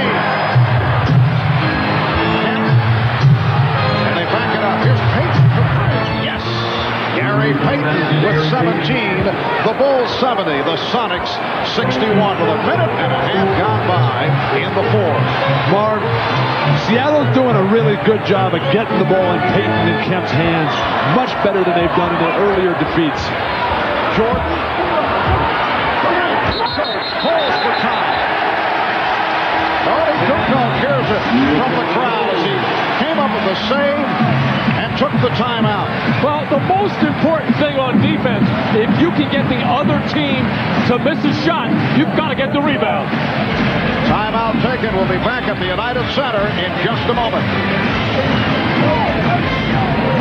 Where great taste runs in the family, brings you Miller Moments. Tonight's Miller Moment takes us back to the 93 NBA Finals, Game 6. And the Bulls trailed the Suns by 2 in the final seconds when John Paxson hit that clutch three-pointer to give Chicago the lead. The Suns had one last chance, but Kevin Johnson's shot blocked by Horace Grant, and the Bulls became the first team in 27 years to win 3 consecutive NBA titles. And that was done also on Father's Day back in 93. In recognition of that moment, Miller Brewing Company will donate $1,000 to the Thurgood Marshall Scholarship Fund. There's John, now an assistant coach, his first year as an assistant with the Bulls after serving as color commentator for the Bulls. His clutch shooting made him a major contributor to the Bulls' 3 NBA championship teams. 2 minutes gone by in the fourth quarter. Chicago with the ball. They're up by 9, and here is Jordan coming up short, but he drew the foul. Oh, he wanted that off the spin. His shooting's been off. He's 5 or 15. He's 9 of 10 at the line, and he'll go back to the line after that foul by Schrempf. Matt mentioned earlier about the great ones when the game's not happening from the perimeter, get to the foul line. Looked like he was going to clear out a little bit with the stiff arm left, but he just dangled it out there, and Detlef came in and hammered him. It's such a difficult cover for Vincent Askew to begin with. He has been buried so deep in the doghouse, hadn't played in the last couple of games, and now, even though he has been able to play Jordan in other situations, just looks very rusty out there. And with this lineup for Seattle, Chicago's going to be able to get to the hoop, and nobody's going to be able to keep Rodman off the board. And there is Juanita Jordan rooting her husband, and the Bulls on. They now have an 11-point lead. 9:50 to go in this fourth quarter. The pass was off the mark. Terrible pass, Detlef Schrempf. Randy Brown for Tony Kukoc. Scottie Pippen played by Hersey Hawkins. Hawkins been very quiet here tonight after the 2 solid games. Look out. That's headed our way. Brown trying to save it. And he was fouled by Pippen. That was your ball. We were waiting to see, Marv. Did not know whether to go left, did not know whether to go right, but really a poor decision on the part of Randy Brown in what amounted to an outlet pass and starting that little fast break play for Gary Payton. Bill, you mentioned before what a bad pass by Detlef Schrempf. And the reason why it was so bad is Gary Payton took his eye off the passer, Detlef Schrempf. And you should never make a pass to a man unless he's looking to give the target and ready to catch it. Well, that was your excuse for not feeding Wilt all the time, right? That Wilt wasn't looking. If I didn't feed Wilt, I was on the bench. Pronto. Sonics have not spent much time at the line. They're now 7 of 8 from the line. The Bulls 14 of 18. Bulls lead 72-63. Steve Kerr is back. It's Kerr and Jordan with Pippen, Rodman, and Kukoc on the front line. Kukoc. Yes. Tony Kukoc, who contributed early in the series with some few shots, has hit his last 2 from downtown. And a foul, a hold called on Rodman. For Rodman, his 3rd. Rodman working the triple post. You see the action away from the ball. The antithesis of what Seattle does. The split on the ball side, the screen down on the weak side. Everybody involved for the Chicago Bulls. Bill Wennington enjoying the moment. Dennis Rodman now 14 rebounds along with 9 points and 4 assists.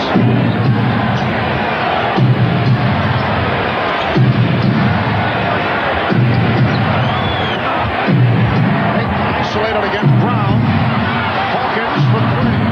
Ready to float. Hersey Hawkins 2 of 5 from the field. Kukoc for straightaway coming up short, and it lands in the hands of Kemp.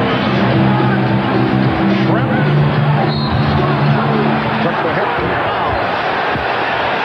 Marv, when Gary Payton gets this short outlet pass from Shawn Kemp on one of their few defensive rebounds tonight, Gary Payton's got to drive that ball up and create the fast break himself.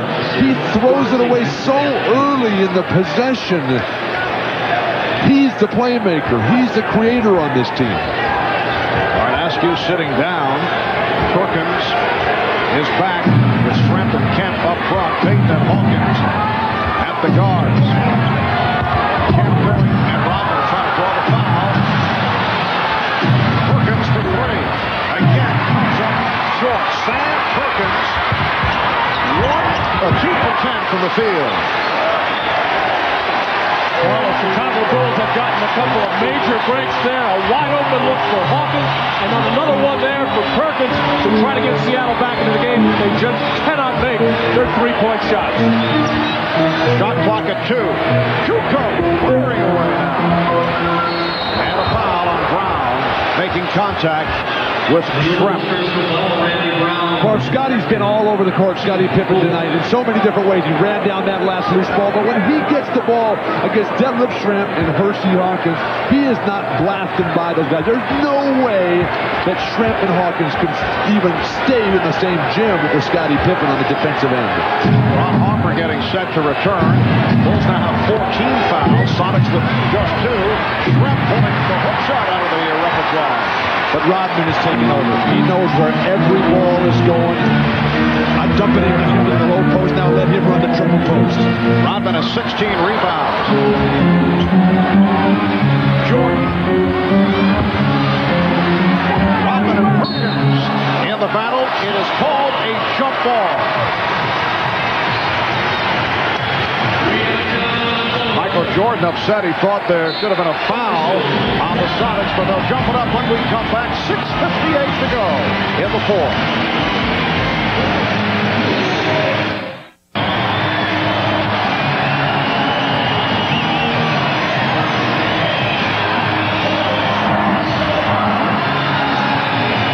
Great to keep shooting, but do it. Carl told him.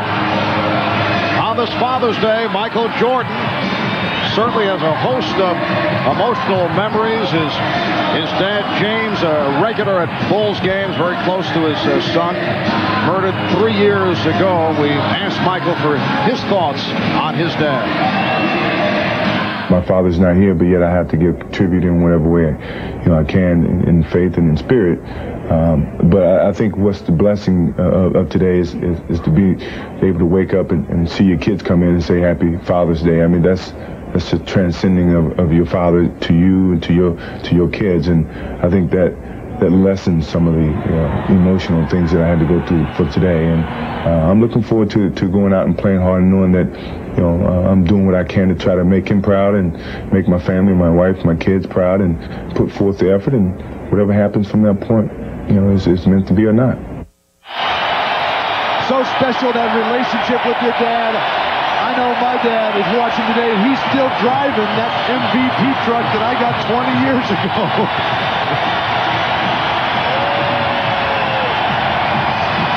And a standing ovation again from this Chicago crowd. They want to see the championship celebration tonight. The Sonics only 1 of 6 from the field in the 4th quarter. Oh, Pippen with the save. And it is Chicago ball with 6:50 remaining in the 4th, and the Bulls leading 75-63. Open shot for Pippen.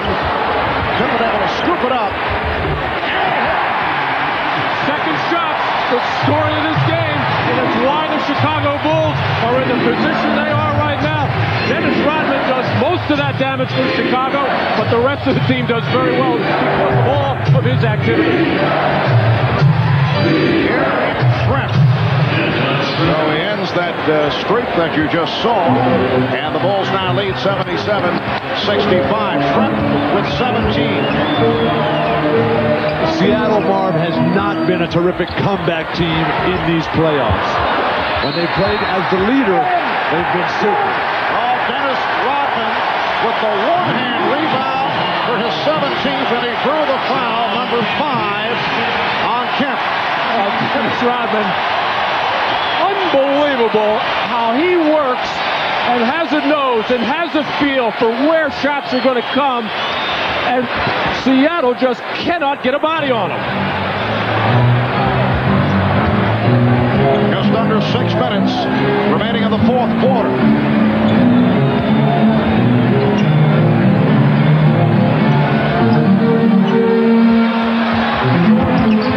On the pull-up. Comes back to Jordan. Oh, the ball fake. We saw that in the Orlando series, but Michael this time did not take it to the basket, just setting it up. And an offensive foul is called. And for Michael, his second. Now, Michael does have a tendency to use that off arm to wipe out the defender to get an advantage, and just ever so slightly just wipes at the hand of the defensive man. You get the idea he wants to do something that will get this crowd to explode.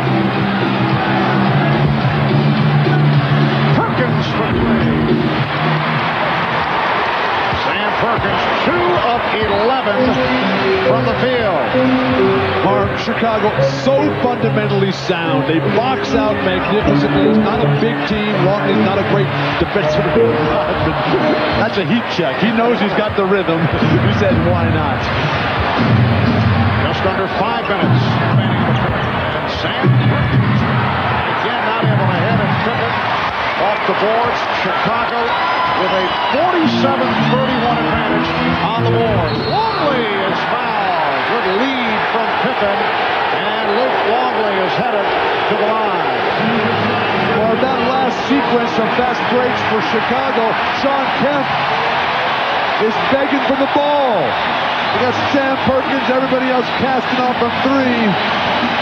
They can't even get their star player the ball. Standing ovation from this crowd at the United Center. And Shawn Kemp has fouled out. 18 points, 14 rebounds. Well, Luke Longley running the floor, and Shawn Kemp, I think, very, very tired and frustrated that he could not get the basketball late getting back. And that really put Seattle in a major hole. Looking over to the bench saying, hey, get me out, I want the ball. I don't know what's going on at this point. I don't think he's asking to come out. I think he said, get me some shots here. Talking about him needing 25. He didn't get close to that. But what a magnificent series it has been for Shawn Kemp. Took over Game 7 against Utah and has played so well against the Chicago Bulls, which has led to much discussion around the country. You see it written, you see it talked about on the airwaves. That what a shame that Shawn Kemp did not make the Dream Team at the Olympics.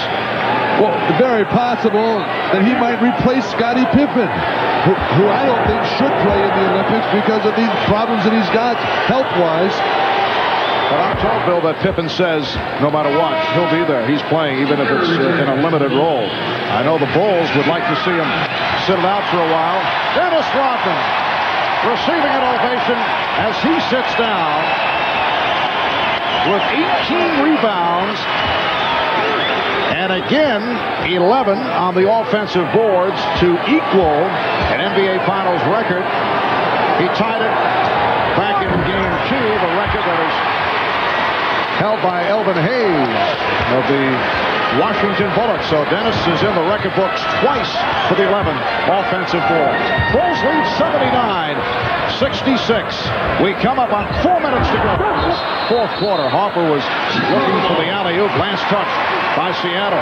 Well, Chicago was having problems late in the third quarter with their offense. It was stagnant, nobody moving, and the ball not being passed very well. They came out of this fourth quarter and spread the floor more, and they got more space to run. They got better spacing on their passes. Shot clock at 5. Pippen.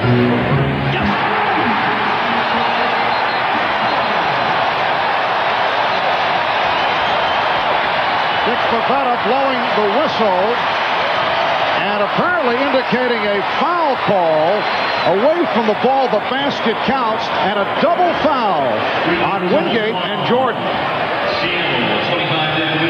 A lot of action underneath the boards. Just a lock up there. No need to call that. It's just two tough competitors going head to head. Let the game be played by players. All right, here's Pace. Trying to give it up. The Bulls by 16, and the crowd sensing it. The Chicago Bulls seeking their 4th NBA title the last 6 years. Only in 1992 against Portland did they have the trophy presentation on their court. Pippen, and rebounded by Perkins. They won their first championship in Los Angeles against the Lakers in 1991. They won their third title in Phoenix against the Suns. Crowd looking for a travel.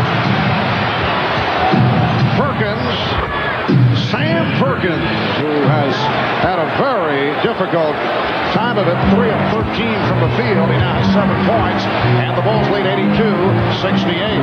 Bar for Chicago, just keep moving. Push yourself through the fatigue. A couple more baskets will probably be all they'll need to get that championship. Here's Kerr. Steve Kerr turning it around after the miserable time he had the previous 5 games. 3 for 3 tonight for 7 points, and the Bulls now lead 84-68. Just under 3 minutes remaining. Fourth quarter. Pass from Brett was thrown away. Hawkins could not get to it, and a timeout is being called. 2:44 remaining in the fourth. We'll be back in Chicago in a moment. 2:44 remaining in the fourth quarter, and the Bulls appear to be on their way to a 4th title. And following tonight's Game 6, we will have full post-game coverage, the presentation of the Larry O'Brien Championship Trophy, and extensive interviews with the Bulls. And following our broadcast, a special episode of Mad About You. A nice way to wrap up Father's Day. So for the Bulls, what appears to be the completion of what has been a magnificent season. But with the 2 losses to Seattle, did it cost them a piece of NBA history in terms of perception? The comparison has gone from greatest team of all time possibilities to, are they the greatest Bulls team of the 90s? Or are they still one of the great teams in the history? Michael Jordan has not been able to find the cut, and Steve Kerr keeps it alive with 2:20 remaining in the fourth. Marv, I think they're absolutely one of the greatest either. I don't think those 2 losses mean anything. Nobody remembers what the spread was in the series. As long as they win, that's what counts. They've delivered all year long. Now down 2 minutes. 16 points.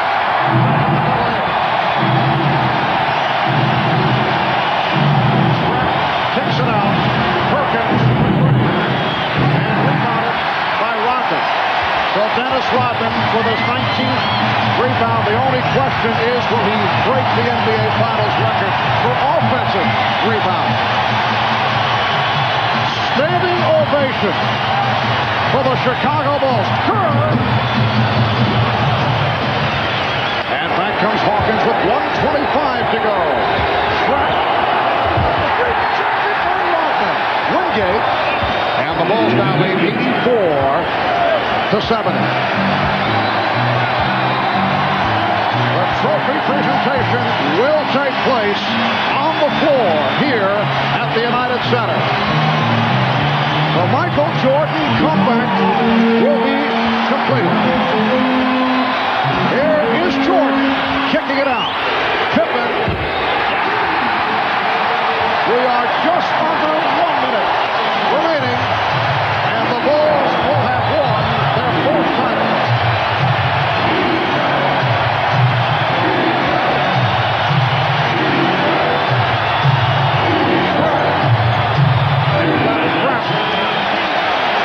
And for the Sonics, a season that saw them win 64 games, answer their critics by getting to the NBA Finals. They had the same people wondering over the first 3 games, but they came back in glorious fashion to force the 6th game. And they are now down to the final 21 seconds of this 1995-96 season. Chicago Stadium, the old building, one of the loudest in all of sport. The United Center, I think, has finally come of age. They have reached the level with this crowd, and they played a major part in this victory tonight. Well, Eric Snow walks it up with time running out. Down to 10 seconds. A three-pointer for Trenton. 87, 75, and we're in the final second. The Chicago Bulls have won the 95-96 NBA championship. Make it 4 in 6 years as they defeat the Sonics 87-75. And they are going wild in the Windy City.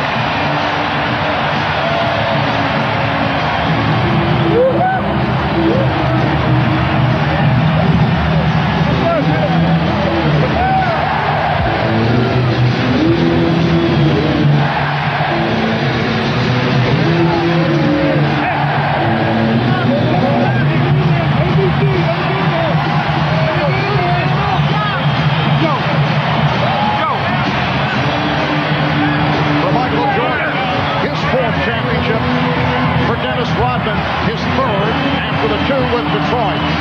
And the Bulls are able to, as Michael Jordan has often said, complete the picture.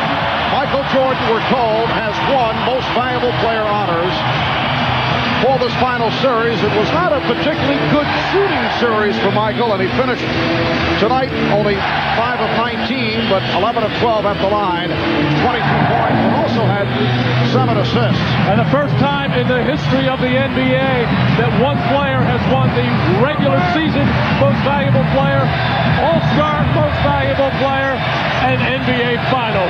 A tremendous accomplishment by Michael Jordan. The questions in terms of contract signing involving Phil Jackson, Michael Jordan, Dennis Rodman. On the other side of the ledger, George Karl of the Seattle Sonics. We will have the presentation of the championship trophy in just a moment. An emotional moment for Michael Jordan.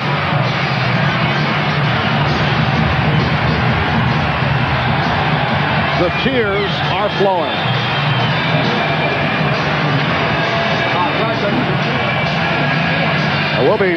We'll be talking with Michael in just a few moments, and I would think there is a tie-in with his late dad on this Father's Day, 1996.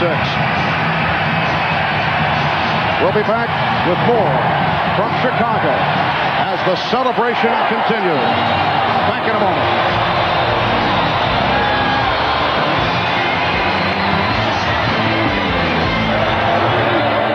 To this year's Olympic Games, me, Hakeem Olajuwon, and the rest of the American Dream Team are going to treat these guys for lunch.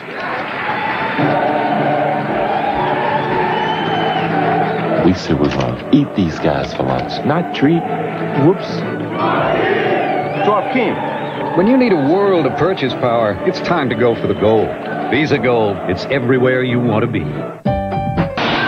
Well, the celebration continues here at the United Center. The Bulls wrapping up the series in 6 games by beating the Sonics 87-75. Michael Jordan, the high man, with 22. Scottie Pippen came roaring back from the earlier disappointment. 17 points, 8 rebounds, and 5 assists. Michael Jordan averaged slightly over 27 per game for the series, which is under his norm, but also 5 rebounds and 4 assists. Dennis Rodman finishing very strong with 19 rebounds. And the crowd reacting to the 4-time champion Chicago Bulls.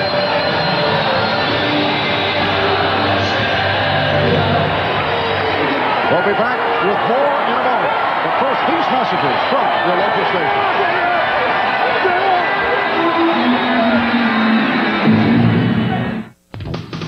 New Miller Beer, proud sponsor of the NBA, salutes the Chicago Bulls on their 4th NBA championship of the 90s. New Miller Beer. Reach for what's out there.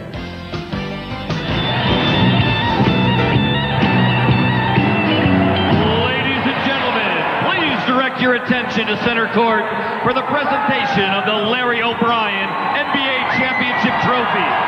Here's NBC's Bob Costas. For the 4th time in 6 years, the Chicago Bulls are world champions. We'll hear from most of the players momentarily, but surrounding me here, Commissioner David Stern will make the presentation. The owner, Jerry Reinsdorf.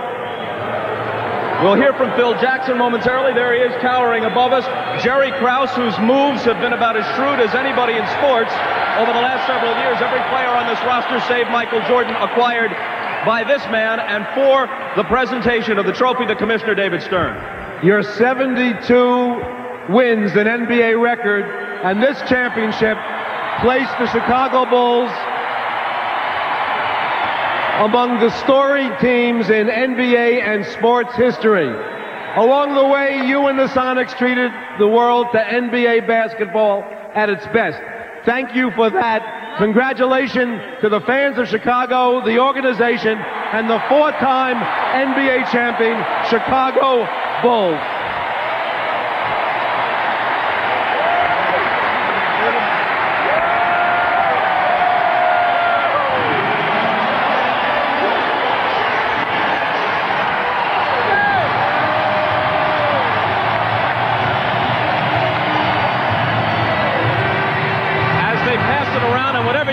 Drop it. Jerry Reinsdorf, I know it's hard to separate one from another, but this one certainly was different.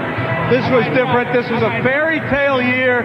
87 wins out of 100 games played. Every single man on this team contributed to this championship. Great players, led by the greatest player that ever played this game, the greatest coach in the league. But more, if you had to give credit to one man, the guy that put them all here, Jerry Krause. Jerry, I heard you say on one occasion that had Michael remained, the 93 team might have been the best of all, but this one will do. It's a great, great group, and this win today was so great because everybody contributed. There wasn't a guy on this roster that didn't contribute today. I'm so proud of them. Jerry, congratulations. And now to Phil Jackson. After the 2 losses in Seattle, was there even a tinge of worry coming in tonight? We were never worried. We had these people to come home to, home crowd. That's right, home cooking. We knew we'd win it right here. You've been around the game a long time. You've played with a storied team in the Knicks of the early 70s. You've coached 4 world champions. But this season was different than any other in NBA history, and the expectations were very high. Nothing but a championship would have sufficed. You're right. The championship was placed on our heads the first day of camp. Dennis Rodman, addition to our basketball club. We've had a wonderful time doing it. It's been a joyful ride. The atmosphere in this building speaks for itself. We don't want to put a damper on it in any way, but this is a question that has to be asked. Do you expect to be back here as you go for 2 in a row and 5 overall next year? They want me back. If the management wants me back, I'll come back. It's got to be right. It'll be right. And now let's go to Ahmad Rashad, who's with Michael Jordan. All right, thanks, Bob. Michael, I know that the first one was sweet, but how much sweeter was this one? Well, I can't even put it in words. on Father's Day, what it means to me. I know he's watching. To my wife, and to my kids, to my mother, my brothers and sisters. This is my daddy. I'm very happy for him. Now, you had said, Michael, that of all the accomplishments that you've made, that this may be the accomplishment. Why?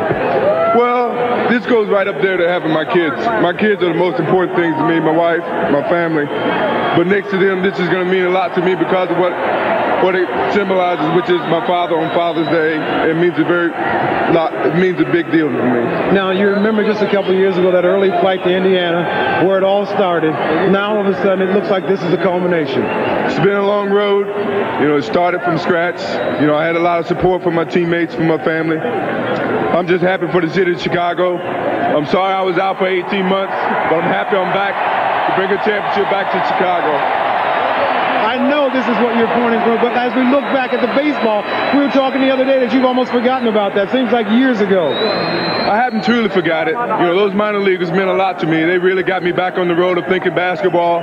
They showed me the genuine attitude that you have when you're playing a sport that you truly love. So I give a lot of gratification to the minor league organization, the White Sox organization, for giving me that inspiration. But it's always great to come back and play in Chicago. All right, Michael, congratulations to you on a great year and way to bring it to an end. Thank you very much. All right, let's go over to Jim Gray. All right, thank you very much, Ahmad. I'm here with Dennis Rodman. They're chanting your name now. Rodman, did you simply impose your will there in the third quarter with all those rebounds and 5 points? Well, I just think, say one thing. I just thank Chicago for having me in the city. And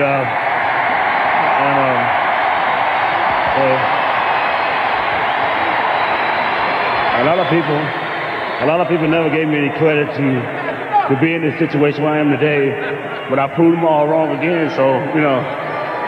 Did you have some doubts? Did you think maybe, Dennis, this wouldn't work out as well as it has? No, I'm just happy to be here with somebody, with a city that likes to see someone work their ass off, and, I just like to give back to the people. Everybody wants to know about next year. There's been some questions. Do you feel as though you're going to be back here next year? I don't know. It's just up to I promised the people one thing, and I think I did it tonight. I hope that's what they want, you know. What did Michael Jordan and Scottie Pippen and the guys say to you after you guys lost in Game 5? They specifically had some words for you. What were they? No, you know, the referees seem to have a tendency to pick on somebody that's totally different, but I say screw them, I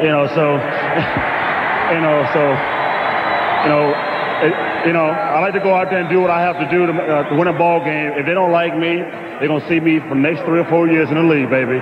Congratulations to you, Dennis. Your third championship. Let's go over to Marv Albert.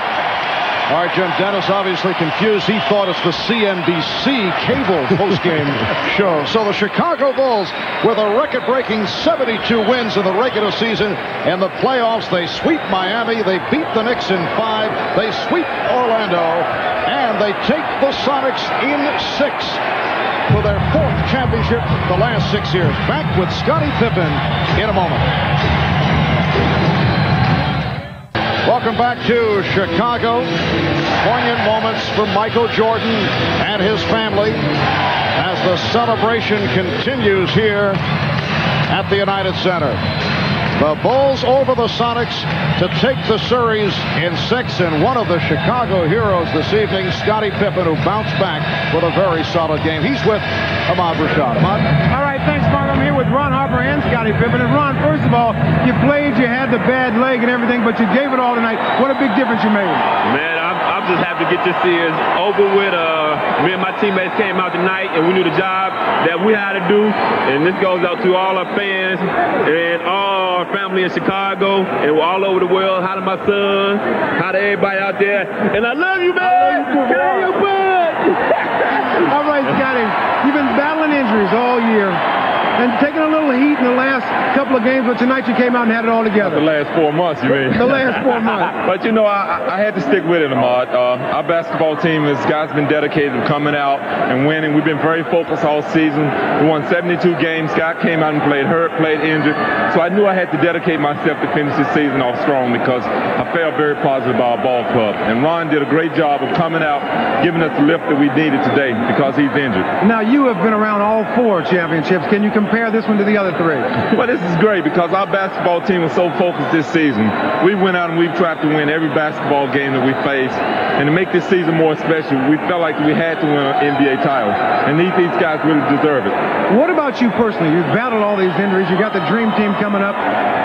Will the injuries have any effect when you competing in the Olympics? Well, I don't think I'll be as valuable to the Olympic team with those great players that they have on the basketball team as we have here at the Chicago Bulls. So if they can live in my minutes, I'm looking forward to playing them all. I'm dedicated to going and playing throughout the Olympics, and I'm looking forward to it. All right, congratulations, you guys, on a great year. Thanks, Ahmad. All right, let's go down to Hannah Storm. Okay, thanks, Ahmad. I'm here with Sonny's coach, George Carlo, was gracious enough to join us. What did you tell your team afterwards? Well, there's seasons in basketball that you can be proud of, and there's a specialness to this year's team, and I think a lot of things that we've done. I think there's also a lot of pain in our locker room because, we know we didn't give it our best shot in a couple games in this series, and we just never could play well on this court. Our team's heart was very big, and I think they showed a lot of pride. But, we just didn't shoot the ball or pass the ball or rebound the ball well enough to beat Chicago on their own court. What was the difference here on their court? Was it their experience? I think energy and experience has come to mind right away. It seems like since Game 3, the team that had the energy, that had the extra bounce, was winning the games. And we had it in Game 4 and 5, and they had it in Game 3. And tonight, I thought, their bounce on the rebounding was unbelievable. But I also think the experience, we got frustrated at times in this building and gave them minutes where we didn't play our best basketball. How will history treat the Chicago Bulls, who came into this series? A lot of people theorize they were one of the greatest teams ever. Did you destroy that theory by making it a series and making it difficult on them?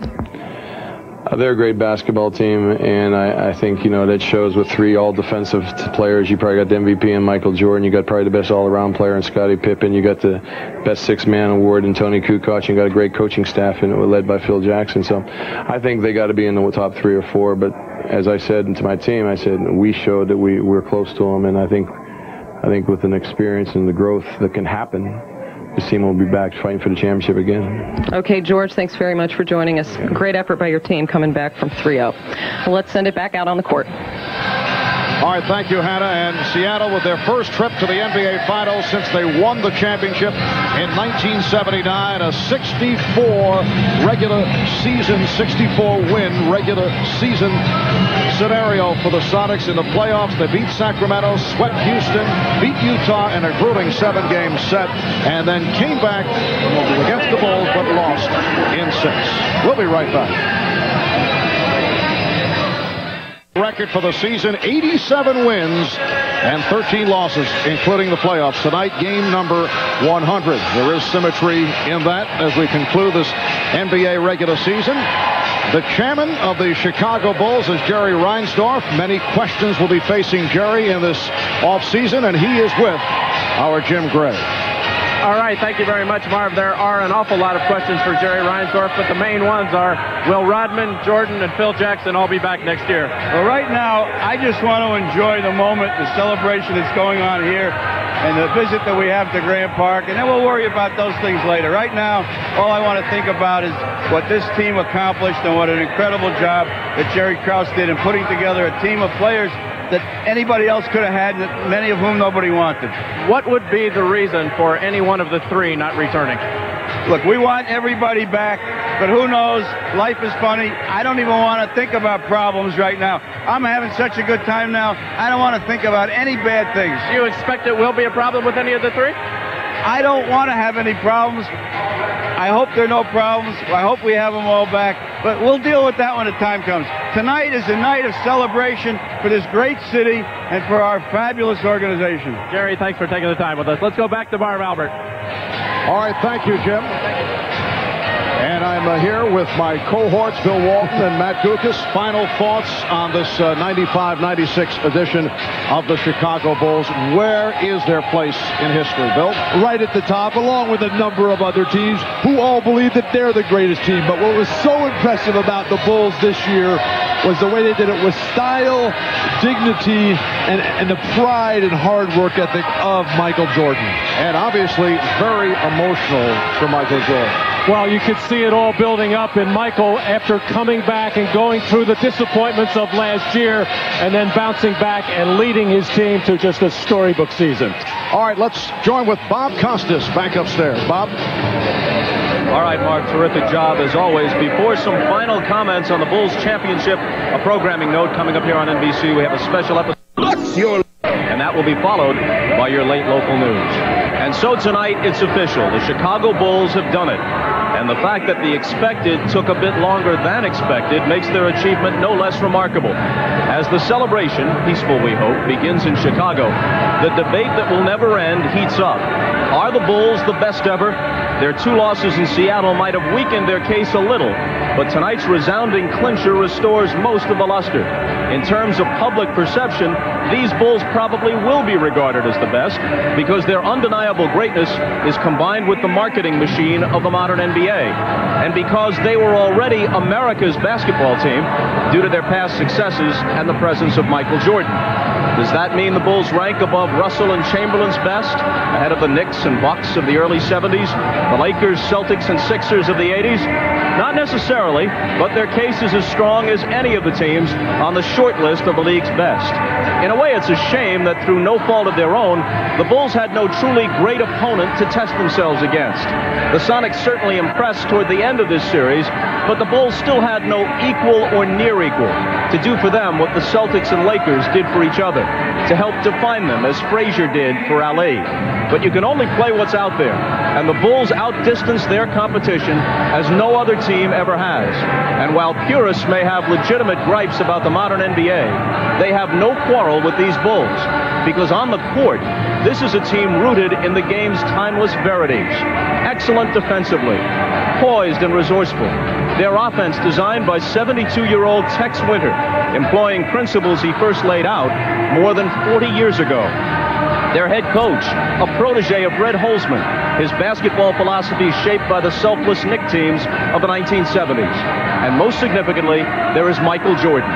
No one is hyped or marketed more than he. But at the same time, no one is more the genuine article than he. His artistry is breathtaking, but his competitiveness and commitment, his true regard for the game, are what bring the nods of respect and appreciation from those who've been around the NBA for decades. So take whatever side you wish in the greatest ever debate, but appreciate what you've seen tonight and all season long. A unique team has fulfilled its destiny, and the transcendent team sport athlete of our time has done what seemed impossible. This season has added to his legend.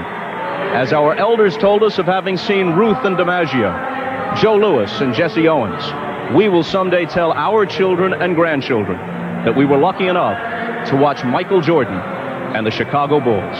For all of us at NBC Sports, good night from Chicago.